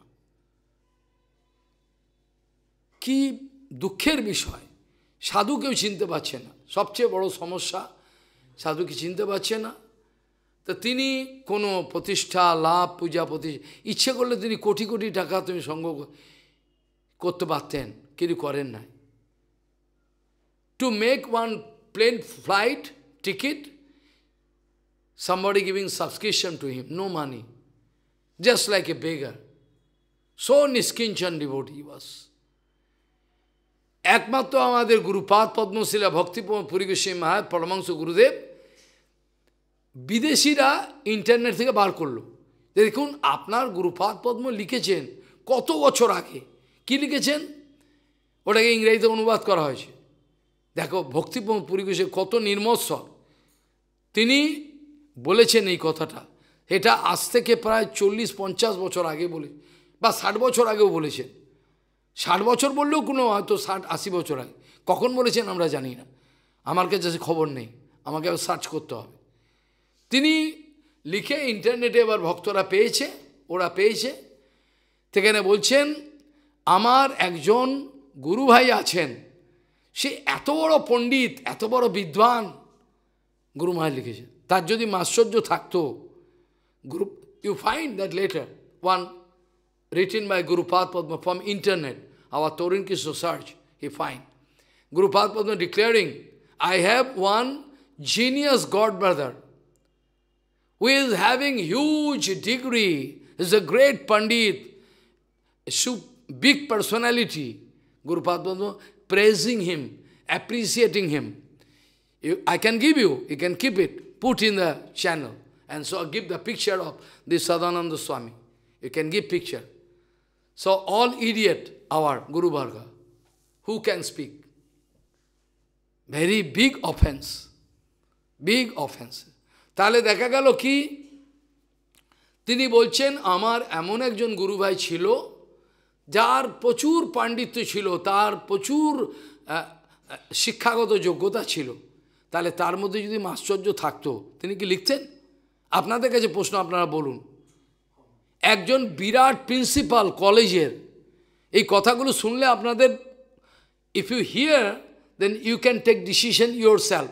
So we will have to represent the fact in such a way so that public can take decision. আমার গুরুপাদ পদ্মের কাছে একজন কলেজের প্রিন্সিপাল অনেক খোঁজ করতে করতে পাগলের মতো এসছেন, এসে পায়ে পড়েছেন। কোথায়? চৈতন্যগুরু। তার কোনো টাকাও নেই, কিছু নেই, অপরের একটা মঠে থাকেন, তখন আমরা আসিনি, তার আগেকার কথা। এসে বলছেন মহারাজ অনেক কষ্টে আপনার সন্ধান পেয়েছি, আপনি দয়া করে আপনি আমাকে আশ্রয় দিন, দীক্ষা দিন। গুরুপাদ পদ্ম, some principal of college is coming to my Gurupad Padma 40 years back. He is requesting, give me shelter to unto a, আমাকে আশ্রয় দিন। গুরুপাদ পদ্ম হাত জোর করে, উনি হাত জোর করেন সবাইকে, একটা বাচ্চা ছিল, বাবা আপনি বসুন, আগে বসুন। কোথা থেকে আসছেন আপনি?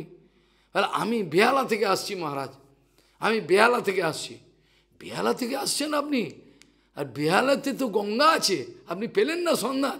বেহালাতে গঙ্গা আছে মানে? বেহালাতে আপনার বাড়ির কাছে গঙ্গা আছে, সেইখানে দেখি খাল বিলে এসছেন আপনি, এ কী কথা? সেখানে সন্ত গোস্বামী মহারাজ আছে। আরে সন্ত মহারাজ তার ছোটো গুরু ভাই, ছোটো গুরু ভাই। You can give this kind of comparative statement so that people can take decision themselves. Who is Vaishnava, is not Vaishnava. বোঝা গেল? তিনি বলছেন, তিনি ছোট গুরু ভাই সন্ত গোস্বামী মহারাজ।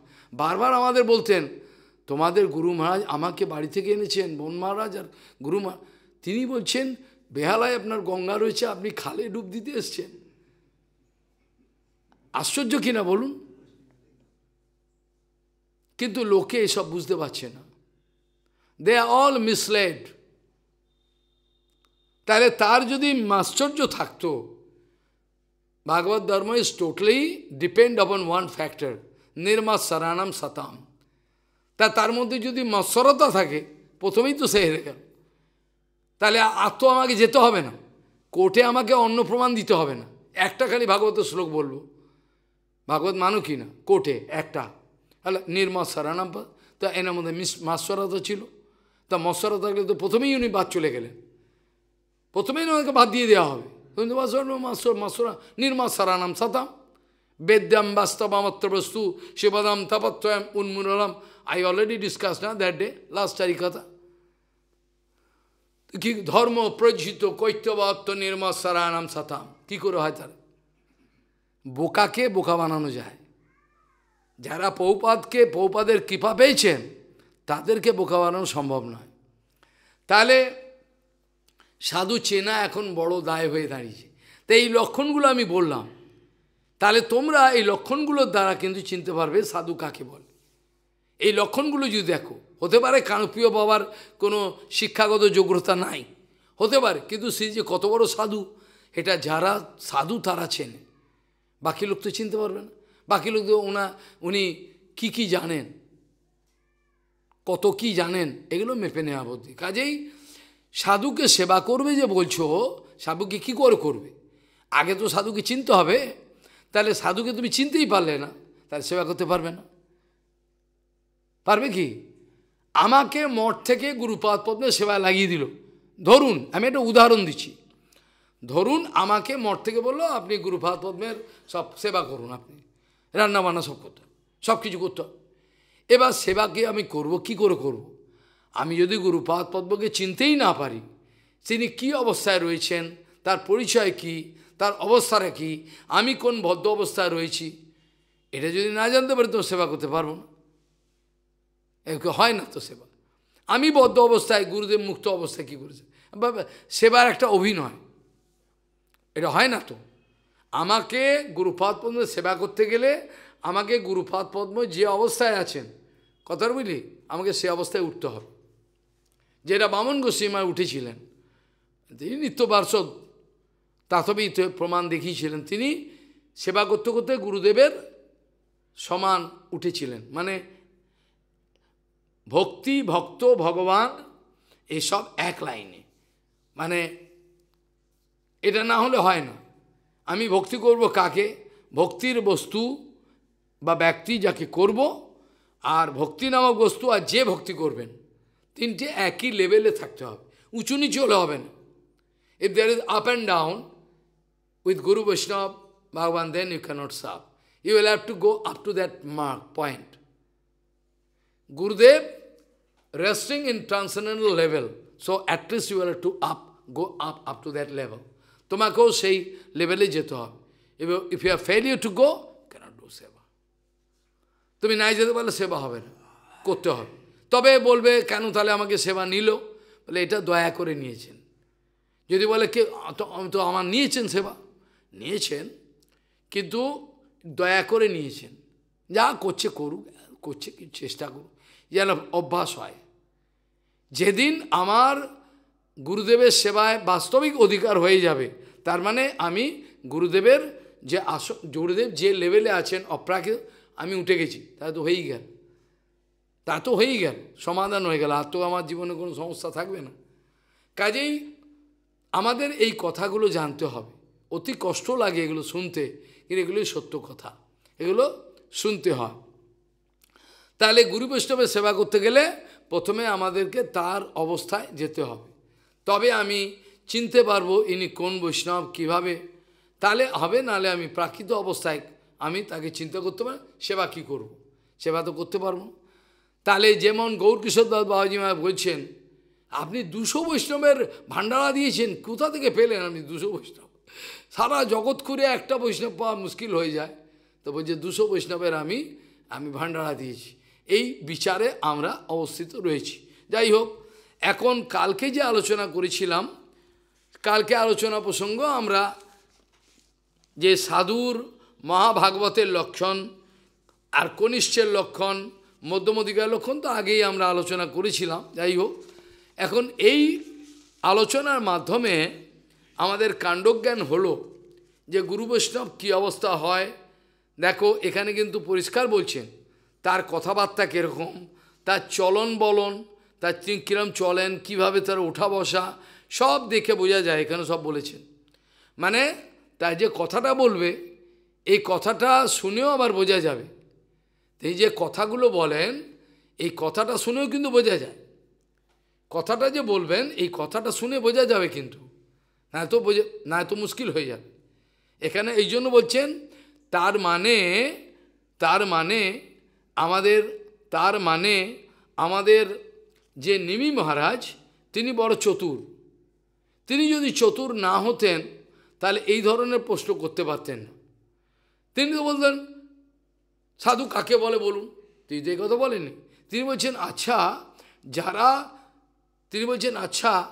আপনার কাছে একটা প্রশ্ন আছে আমার, যারা বাস্তবিক সাধু ভাগবত ধর্মের যারা ফলোয়ার মানে যারা ভাগবত ধর্মে আশ্রয় করেছেন তাদের গতিবিধি কীরকম, তারা কথাবার্তা বলেন কীরকম, তাদের ওঠা বসা সব কিছু তার মানে রাজা নিশ্চয়ই জানেন সাধুর মধ্যে বিভিন্ন রকম কোয়ালিটি থাকতে পারে, এটি থাকা উচিত। সবাই এক নয়, মুড়ি মিছরি একদর নয়, মুড়ি মিছরি একদর হতে পারে না। মুড়ি আর মিছরির দাম কি এক হয়? কখনো হতে পারে? হয় না। সেই জন্য আমরা এখন মুড়ি মিছরি একদর করে দিয়েছি। মুড়ি ফ্রাইড রাইস, মুড়ি and candy all same rate at present, all sadhu same, no problem. তাহলে বর্তমানে আমাদের হচ্ছে এই বিচার, মুড়ি মিছরি এক দর হয়ে গেছে। আর কেউ আমরা পার্থক্য, কিন্তু নরোত্তম ঠাকুর বুঝিয়ে দিয়েছেন তোমাদেরকে এটা বুঝে নিতে হবে। তুমি যদি বুঝতে ভুল করো, ভালো করে আরেকটু বলে নি, তুমি যদি বুঝতে ভুল করো, বাস্তবিক সাধুকে উপেক্ষা করে ফেলো, তা তোমার সর্বনাশ হয়ে যাবে। এই জন্য নরোত্তম ঠাকুর বারবার করে বলছেন যে যেরকম বৈষ্ণব আগে বুঝে নিয়ে সেরকম আদর করবে। মধ্যম অধিকারকে যে আদর করবে, উত্তম পরমাংশকে সেরকম না, তার থেকে উন্নত। সেটা যদি না করতে পারো হবে না, আর যদি করতে পারো তাহলে তোমার হয়ে গেল সিদ্ধি। এই বললেন, নিজেই বলেছেন বৈষ্ণবের কৃপা যাহে সর্বসিদ্ধি অবশ্য লবিব, মানে গ্যারেন্টি দিয়েছেন। তার কারণ বর্তমানে আর কোনো আমরা গ্যারেন্টি পাচ্ছি না। নরোত্তম ঠাকুর গ্যারেন্টি দিচ্ছি কী গো, কিন্তু আমাদের ভেজাল ঢুকে গেছে, আমরা চিনতে পারছি না সাধু। উত্তম মধ্যম অধিকারী কেউ আমরা গুলিয়ে ফেলেছি, আমরা মুড়ি মিশি সবাই একদর। এই জন্য আমাদের আর কোনো রাস্তা নেই, উঠবার রাস্তা নেই। তাহলে এই যে লক্ষণগুলো আমি আলোচনা করলাম, এর দ্বারা বোঝা যায় যে সাধু কাকে বলে। If we go on give comparative statement very massive way, আমাদের এই চেষ্টা করতে হবে যেন এই সত্য কথাগুলো লোকে জানে। তাহলে দেখা গেল কালকে আলোচনা প্রসঙ্গে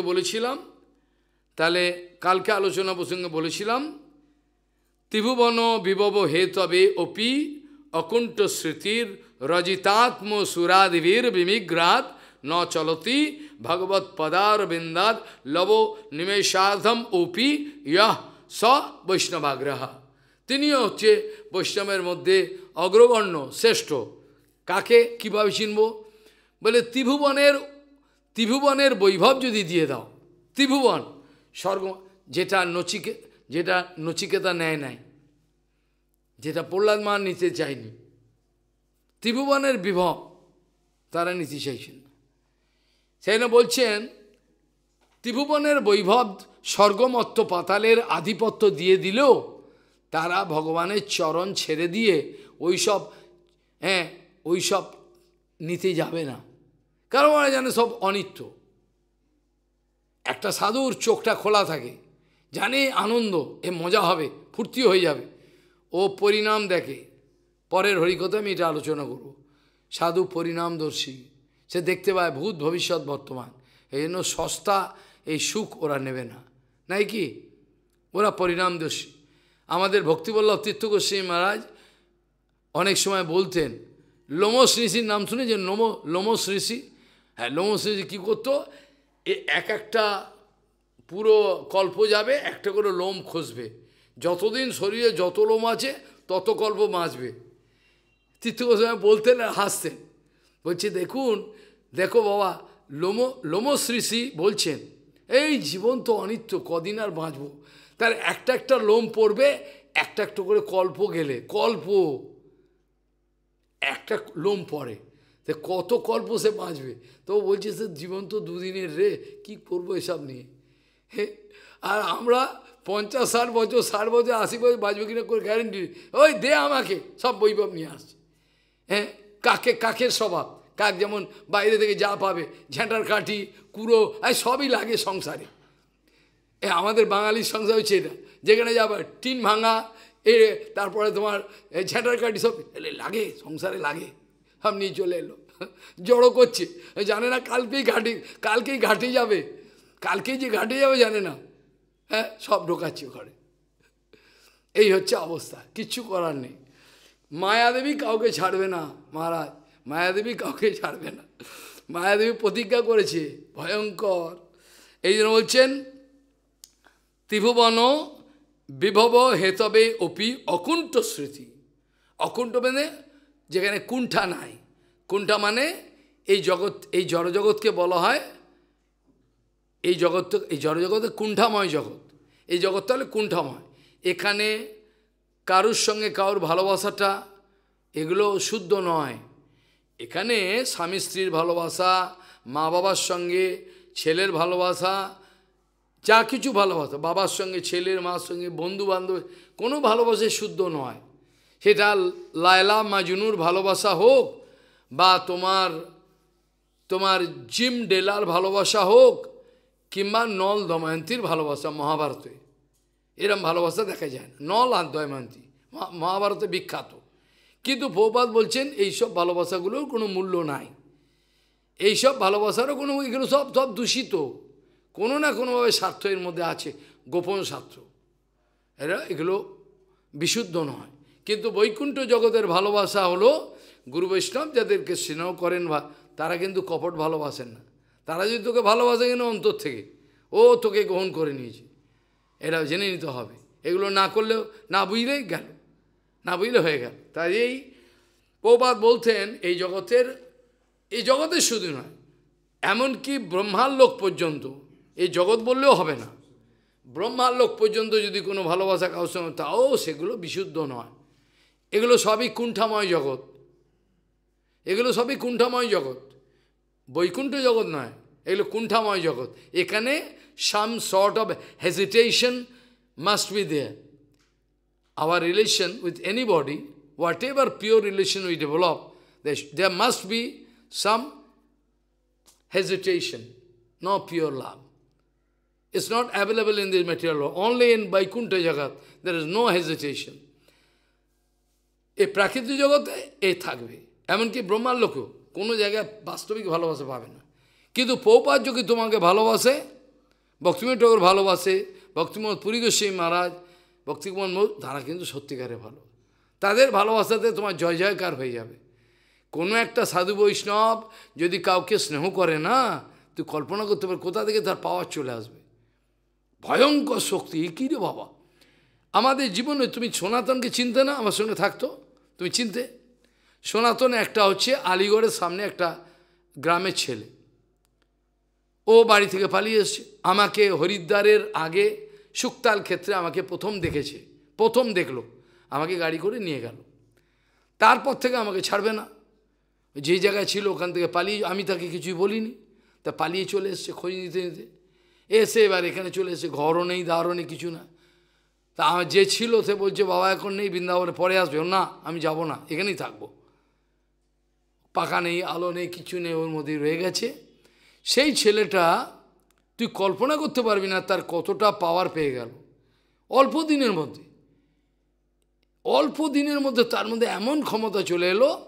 আমি ভাটিন্ডাতে হরিকথা বলছি, আর রোজ নিউজ খবরের কাগজের রিপোর্টার আসে, টিভি খবরের কাগজের রিপোর্টার আসে, আমি কথা বলি না, মৌন। ও কী করতো, যে হরিকথাগুলো এগুলো লিখতো ফাটাফাট লিখে, এবার হরিকথাগুলো লিখে এবার নিউজ পেপারে ছাড়তো। তবে চিন্তা কর ওর পাওয়ারটা কোত্থেকে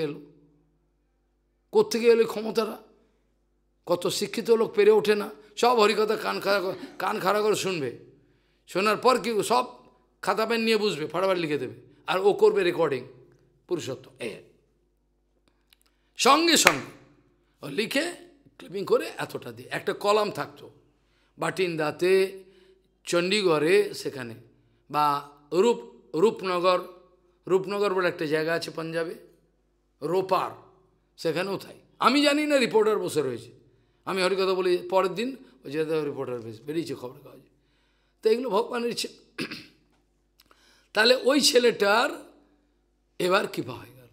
আমি ট্রেনে করে আসছি, পাঞ্জাব মেল, ফিরছি, অনেক ঘটনা আমি বলছি না, একটা উদাহরণ দিচ্ছি তার সেবার।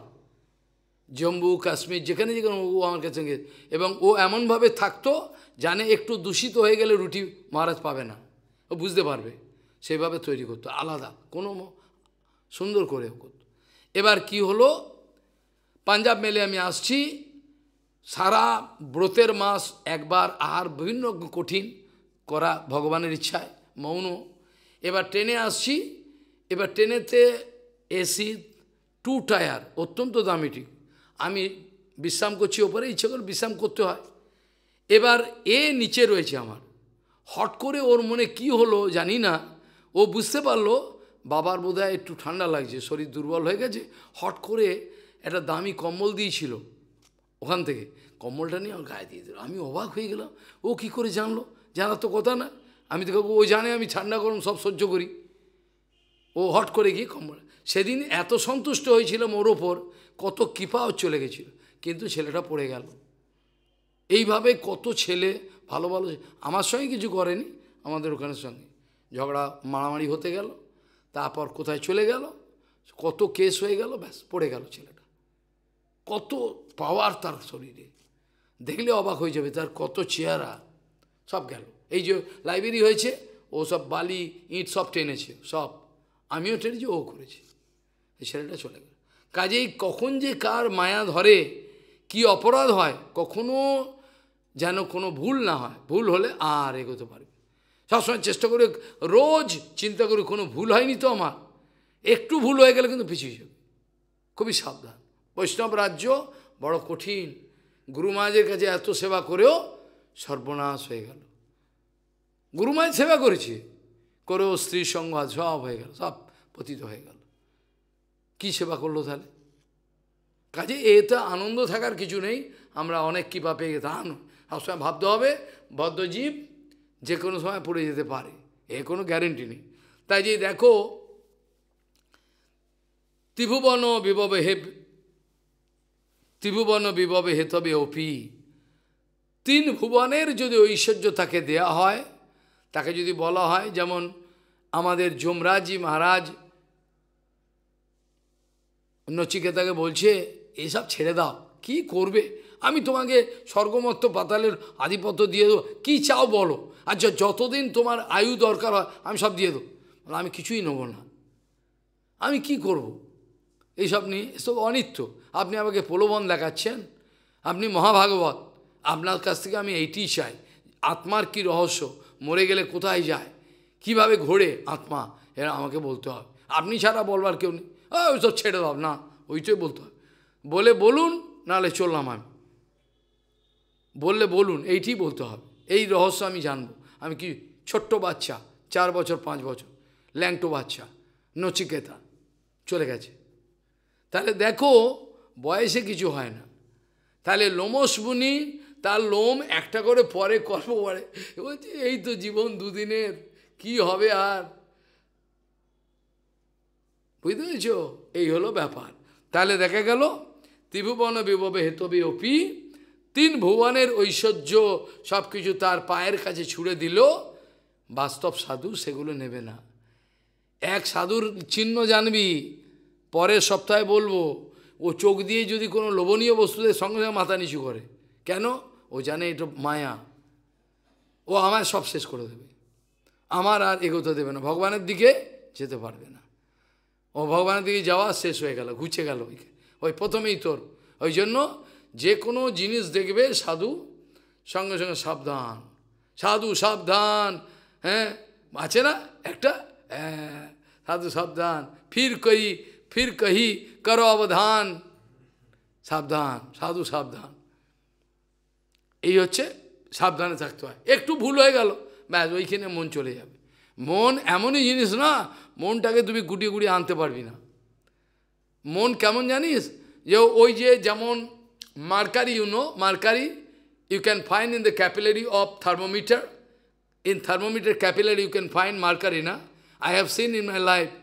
যখন বাচ্চা ছিল হঠাৎ একটা থার্মোমিটার ভেঙে গেল হাত থেকে পড়ে, বাবা এক থাপড় ফেলে ভেঙে দিলি, কি করবো, পড়ে গেছে। পড়ে গিয়ে এবার মার্কারিগুলো যে পাড়া আছে, পাড়া বুঝিস, মার্কারি ছড়িয়ে গেল। Then mercury all scattered all around, capillary already break up. Then you cannot collect. If you like to collect it, you can go ahead. You can collect it, you can go ahead. This is the condition of your mind. মনের এমনই অবস্থা, এটাকে তুমি আর collect করতে পারবে না। You cannot get together. All your scattered mind, you will have to collect all your mind and bring in one position. আমাদের সমস্ত টুকরো টুকরো মনগুলো, এক টুকরো মন চলে গেছে মিদনাপুরে বাড়িতে, এক টুকরো মন চলে গেছে হ্যাঁ এদিকে চলে গেছে হেমাদপুর, এক টুকরো মন চলে গেছে গোশালায়, এক টুকরো মন শ্যাম বাবার কাছে আছে। এবার কি করবে, করো, কি করা যাবে, হবে কিচ্ছু হবে না। ওই জন্য মনটাকে গুড়িয়ে এক জায়গায় আনতে হবে। সমস্ত যত মন যেখানে আছে সব কুড়িয়ে এক জায়গায় আনো, এটা তোমার প্রথম ডিউটি। যদি আনতে পারো তাহলে তোমার ভজন হবে। ভজন সুদূর্লভ। হরিভজন একটা গল্প কথা, এখন একটা হরিভজন মানে গল্প কথা, আমরা গল্প করছি, আষাঢ়ে গল্প। কি হরিভজন যে কী বস্তু এটা বুঝতেই লেগে যায় কোটি কোটি জন্ম, কি করবে। তাহলে দেখা গেল ত্রিভুবন বিভব হেতবেয় অপি অকুণ্ঠ স্মৃতি, তার মধ্যে অখণ্ড স্মৃতি, অকুণ্ঠ। ভগবানকে কখনো ভুলছে না, খেতে উঠতে বসতে চলতে যা ক্রিয়া করবো ভগবানকে মনে রেখেছে, ভগবানকে ভুলছে না। এখান থেকে বসে ক্লিয়ার দেখতে পারে, জগন্নাথ মন্দিরে যেতে হয় না। He need not go to Jagannath temple and dashing, pushing and go, I can check up how Jagannath is. Not that. From here can see clearly. এখান থেকে বসে বসেই পরিষ্কার দেখতে পারে জগন্নাথের কি কাপড় পরেছে, সব পরিষ্কার, এত পরিষ্কার যে ওখানে গিয়ে এত পরিষ্কার দেখতে পারবে না। এ হচ্ছে শুদ্ধ গুরু বৈষ্ণব। তাহলে তার ত্রিভুবনের ঐশ্বর্য তাকে দেখালে পরেও সে ভগবানের স্মৃতি তার যায় না, ও থাকবে। ত্রিভুবন বিভব হেতবে অপি অকুণ্ঠ স্মৃতি রজিতাত্ম সুরাদিবীর বিমিগ্রাত, যেটা ব্রহ্মা শঙ্কর স্বর্গের দেবতারা সবাই চায়, আমায় দাও, আমায় দাও। স্বর্গের দেবতা বলে আরও পাওয়ার দাও, আরও ঐশ্বর্য। যেটা বলছেন এখানে বলছেন হবি, যেটা ইন্দ্র মহারাজ, বরুণ, পবন সবাই আশা করে এই ঐশ্বর্য যদি হয় ভালো হয়। এখন তো পাওয়ার আছেই, আর একটু পাওয়ার বাড়লে ক্ষতি কি? হ্যাঁ, তাহলে এই হচ্ছে অবস্থা। তাহলে সুরাদিবীর বিমিগ্রাত মানে হচ্ছে যে ইন্দ্র আশা করে আরও আমার পাওয়ার বাড়ুক, ইন্দ্র আশা করছে ঐশ্বর্য আরও বাড়ুক। তাহলে যেটা স্বর্গের দেবতারা আশা করে সেইটাও এই বাস্তব সাধু তুচ্ছ জ্ঞান করে, তুচ্ছ। কি করবো এইসব দিয়ে, কি করবো বলো, কিছু পাবো? আমায় তো যেতে হবে, শরীরটা ছাড়তে হবে। শরীর যখন ছাড়তে হবে তাহলে আমি দেরি করছি কেন? খামাখা আমি লেট করছি, আমার তো সময়গুলো নষ্ট হয়ে গেল না। জীবনের এতটা বয়স, আমার জীবনের এতটা বয়সকাল আমার তো সব শেষ হয়ে গেল, লাভ হলো না কিছু, সব বেকার চলে গেল না। আসল কথা শুনতে পারিনি, সেভাবে প্রস্তুতি নিতে পারিনি। এখন শেষ বয়সে আমি কি করব? তোহে ভজব কোন বেলা, এখন ভগবান আমি তোমাকে কখন ভজন করব? ভজন করার তো সময় নেই, সব করার সময় আছে, ভজন করার সময় নেই। হ্যাঁ, শ্যামা সঙ্গীত এগুলো বলে তোমারে ভজিতে পাই না, কান করে সুন্দর আমি হাসি। এরা যদি কৃষ্ণকে জানতো ভালো হতো, ভালো লোক ছিল, কৃষ্ণকে জানলে একটু ভালো হতো, আর একটু অনেক ভালো হতো। কি আর করা যায়, ওর দৌড় ওই পর্যন্ত, ওই পর্যন্ত দৌড়ে গেছে, আর যেতে পারবে না, ক্ষমতা যাইতো। কাজেই ত্রিভুবন বিভব হেতবে অপি অকুণ্ঠ স্মৃতির রজিতাত্ম সুরাদিবীর বিমিগ্রাত ন চলতি ভগবৎ পদার বিন্দাত। ভগবানের চরণ কমল থেকে একটুও নড়বে না। He is never going to get displaced from the position where he is standing in front of lotus feet of Bhagavan. ও ভগবানের সামনে দাঁড়িয়ে এক ফোঁটাও নড়বে না। Even not 1 inch, 1 fraction of centimeter, he cannot get displaced. He is fixed up in his position. এখন বলছেন পরের শ্লোকে, we can draw conclusion of this chapter today, I think. It's good, but tomorrow and next week I can start anew. Bhagavat uruk kramangri shakha nakamani chandrikaya nirastatape hridi katham upo shidatam punaha sa prabhavati chanda ivo udite orkotapaha. তার মানে বলছেন ভগবানের যে চরণ কমল, ভগবানের যে স্নেহময় চরণ কমল আছে, ভগবানের যে এই স্নেহময় চরণ কমল আছে, এই চরণ কমলের ছত্র ছায়ায় যাদের হৃদয় একেবারে শান্ত হয়ে গেছে, আনন্দ, বিমল আনন্দ লাভ করেছে, ভগবানের চরণ ওপরে রয়েছে, ভগবানের চরণ ওপরে রয়েছে। ভগবত উরুক্রমাঙ্ঘ্রি, ভগবানের এক নাম হলো উরুক্রমাঙ্ঘ্রি। উরু যার ক্রম তাকে বলে উরুক্রমাঙ্ঘ্রি। তাহলে বলছেন ভগবত উরুক্রমাঙ্ঘ্রি শাখা নখমনিশ চন্দ্রিকায়া নিরস্ততাপে হৃদি কথম উপসিদতাম পুনঃ স প্রভবতী চন্দ ইব উদিত অর্কতাপহা। যেমন গ্রীষ্মের এত গরমে তুমি একেবারে পুড়ে গেছো, তারপরে সূর্য চলে গেল, সূর্য মামা চলে গেল, আমার চন্দ্রমামা চলে গেল, চন্দ্রমামা এসে গেল। এবার আকাশে যখন পূর্ণ চন্দ্রমার উদয় হলো, সুন্দর গাছের হাওয়াগুলো সব আস্তে আস্তে গঙ্গার হাওয়া আসছে, তখন কি হয়, চন্দ্র উঠলে আহা কি আনন্দ, হ্যাঁ, সব লোকগুলো কি করে ছাদে, গরমের সময় ছাদে গা ফা খুলে বসে পড়ল। কেন? এখন চন্দ্র উদয় হয়েছে, চন্দ্রের শীতল, এবার শীতলতা। তাহলে এখানে বলছেন ভগবানের প্রভূত বিক্রম সম্পন্ন পাদপদ্ম শাখারূপ নখ মনি শীতল কিরণে যাদের হৃদয়ের তাপ বিদূরিত হয়েছে, তারা কি, যাদের তাপ বিদূরিত হয়েছে তারা কি কখনো এই সস্তা জিনিসে মাতবে? যারা ভগবানের চরণ কমলের ছায়া পেয়ে গেছে, তারা কি আর এইসব সস্তা জিনিস নেবে? কখনো হতে পারে না, কখনো হতে পারে না। তাহলে বলছেন ভগবত উরুক্রমাঙ্ঘ্রি শাখা নখমনিশ চন্দ্রিকায়া নিরস্ততাপে হৃদি কথম উপসিদতাম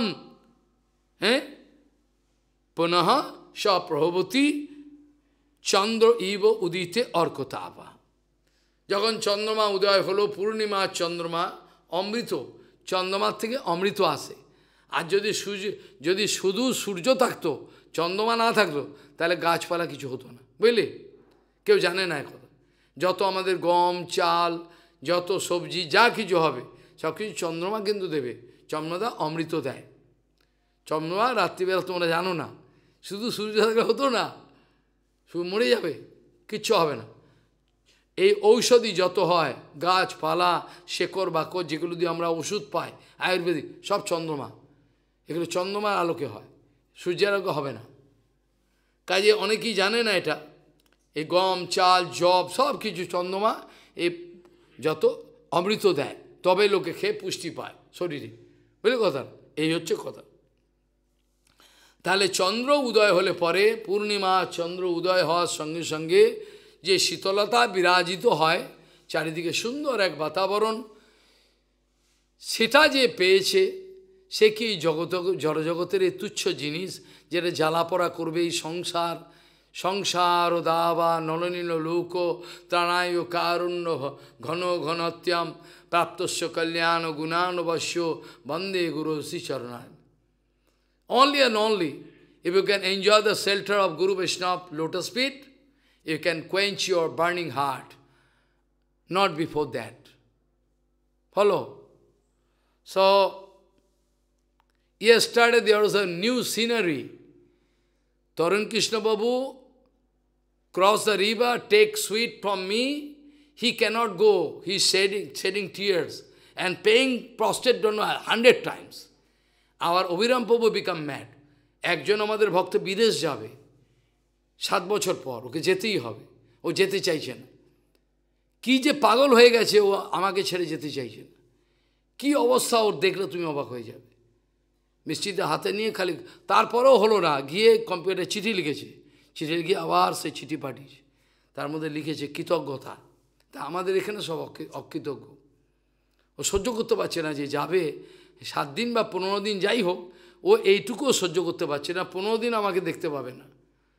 15 days he cannot see me, he cannot bear. That kind of relationship you will have to grow. ভুল বোঝাবুঝি করবে লোকে, আর কি করবে, বিপদ হয়ে যায়। কাজেই এখন বলছেন পরের শ্লোক, যেটা আমাদের কনক্লুশন, এই শ্লোক দিয়ে আজকে শেষ করব আলোচনা। সেখানে বলছেন পরের সপ্তাহে আবার যে শ্লোক দিয়ে আমি শুরু করেছিলাম, সে শ্লোকের ব্যাখ্যা এবং অন্যান্য আলোচনা করব। তাহলে বলা হচ্ছে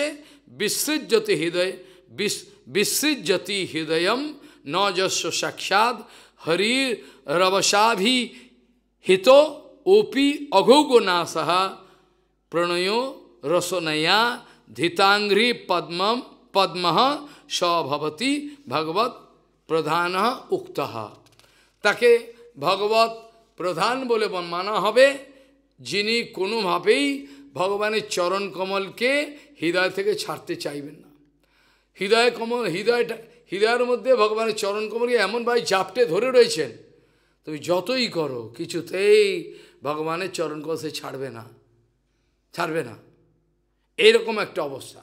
এনে বলছেন বিসৃজ্যতি হৃদয়ম ন যস্য, যার হৃদয় থেকে ভগবানের চরণ কমল কিছুতেই সে ছাড়তে চায় না, কিছুতেই ছাড়বে না, সে মারো কাটো। যেমন হরিদাস ঠাকুর, উদাহরণটা বুঝবে না সহজে। হরিদাস ঠাকুরকে খামাখা অকারণে তাকে 22 বাজারে শঙ্কর মাছের চাবুক পেটা করছে। তার কি অন্যায়টা কি? সে হরিনাম করে, এই তো, তার তো অন্যায় কিছু নেই। সে হরিনাম করে কেন করে? একটা মুসলিম সে রাম মন্দিরে এসছেন, মুসলিমের একজন, মুসলিমের যাদের ওই কাজ করে না, এই যে কী বলে ওটাকে, মৌলবী, তাকে মুসলিম সমাজ থেকে ত্যাগ করছে। ও যেহেতু এসছে রাম মন্দিরে দেখতে, একটা মা মুসলিম বোধহয়, সে 40 দিন ধরে পায়ে হেঁটে এসে রামলালার দর্শন করছে, খায়নি ভালো কিছু, 40 দিন ধরে সমানে হাঁটছে। এই তাদের অবস্থা। তাহলে যাই হোক, তাহলে হরিদাস ঠাকুরকে পেটানো হচ্ছে 22 বাজারে। একটা বাজারে যদি 2টো চাবিকার, একটা বাজারে যদি 2-4টে চাবিকার বাড়ি মারা হয়, তুই মরে যাবি। একটা বাজারে যদি কাউকে ওরকম চাবিকার মানে 2-4 বার মারে, ও মরে যাবে। শঙ্কর মাঝের চাবুক আমি দেখেছি। আমি যখন পূর্বাশ্রমে থাকতে এক জায়গায় ছিল, ওরে বাপ রে বাপ, মারলেই হয়ে গেল। শঙ্কর মাঝের লেজের চাবুক, হ্যাঁ, ওরে বাপ। তাহলে ওইটা 22 বাজারে মারলো। আচ্ছা, 22 বাজারে মারার পরেও কিন্তু হরিদাস ঠাকুর প্রার্থনা করছে যে প্রভু এদের যেন কোনো অপরাধ না হয়, এরা জানে না এরা কি করছে, মারছে, এদেরকে তুমি ক্ষমা করে দাও। তাহলে এ কি কত বড় কথা। এই জন্য বৈষ্ণবকে বলা হয় তরুরপি, বৃক্ষ থেকেও অধিক সহিষ্ণুতা। যখন ছিল আমাদের অতীন্দ্রিয় দাস অধিকারী গৌড়ীয় কণ্ঠহারেতে শ্লোকের একটু পরিবর্তন করেছিলেন, তাতে অনেক বৈষ্ণব রেগে গেছিল, কিন্তু প্রভুপাদ রেগে যাননি। সবাই বলছে অতীন্দ্রিয় অধিকারী চেঞ্জ করে দিয়েছেন, তররপি লিখে দিয়েছেন। আমার তো ওখানে লিখে তররিব, গাছ বৃক্ষ মতো সহিষ্ণুতা। কিন্তু অতীন্দ্রিয় দিকে যে বৃক্ষের থেকে বেশি। প্রভুপাদ বলছেন ঠিকই বলেছে, বৃক্ষের থেকে যদি বেশি না হতো তাহলে হরিদাস ঠাকুরকে 22 বাজারে মারাবার পর কি করে সে প্রার্থনা, একটা বৃক্ষ কি প্রার্থনা করতে পারে? একটা বৃক্ষকে কাটছো, কিছু বলছে না, ভালো কথা, কিন্তু বৃক্ষ তো প্রার্থনা করতে পারবে না যে এরা কাটছে, আমাকে ক্ষমা করে দাও।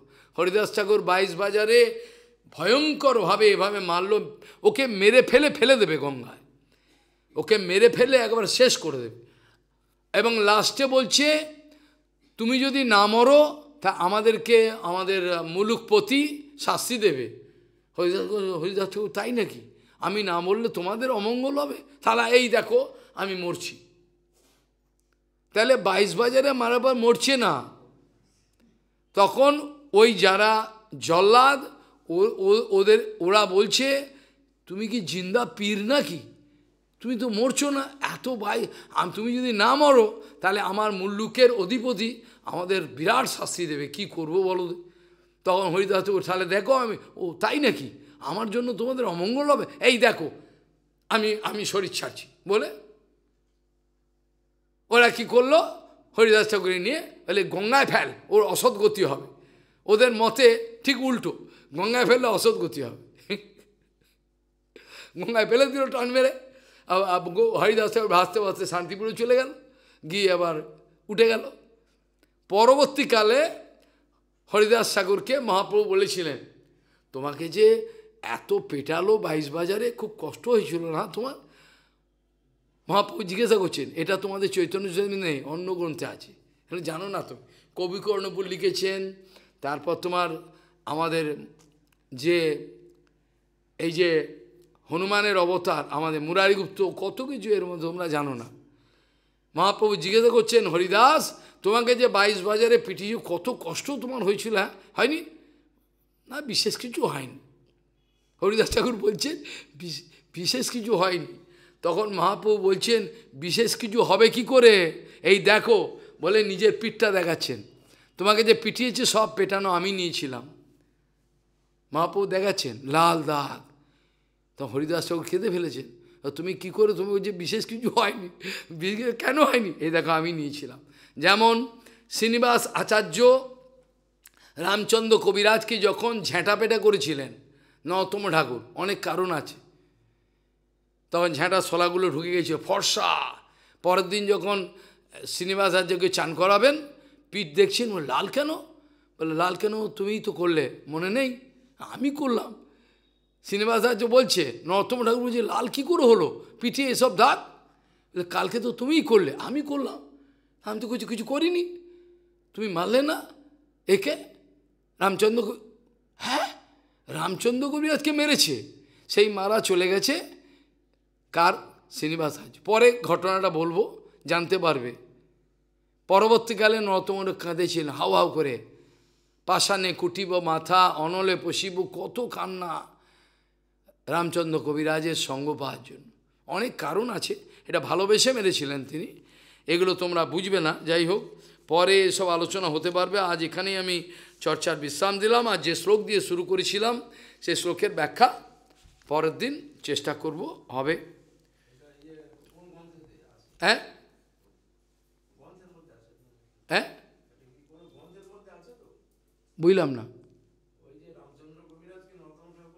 ওর অনেক ঘটনা, আমাকে বলতে হয় পুরো ঘটনাটা। যস্যাস্তি ভক্তির ভগবতী অকিঞ্চনা সর্বগুণস্তত্র সমাসতে সুরা হরৌ অভক্তস্য কুতো মহদ্গুণ মনোরথেন শতো ধাবতো বৈ বাঞ্ছকল্পতরুষিকে বাসিন্দ পতিতারং পাবনেভ্যো বৈষ্ণভ্যো নমঃ। এই মারাটার পেছনে অনেক গভীর রহস্য আছে, প্রেম, অনেক রহস্য, পরে শুনবেন। এত কি সামান্য কীর্তন করে ছেড়ে দেবে, লোকে সত্য কথা নেবে না মহারাজ, তা আমাদের করতে হবে। লোক শুনবে না এসব, এই কথাই বলতে হবে। শুনুক না শুনুক, চলে যাক।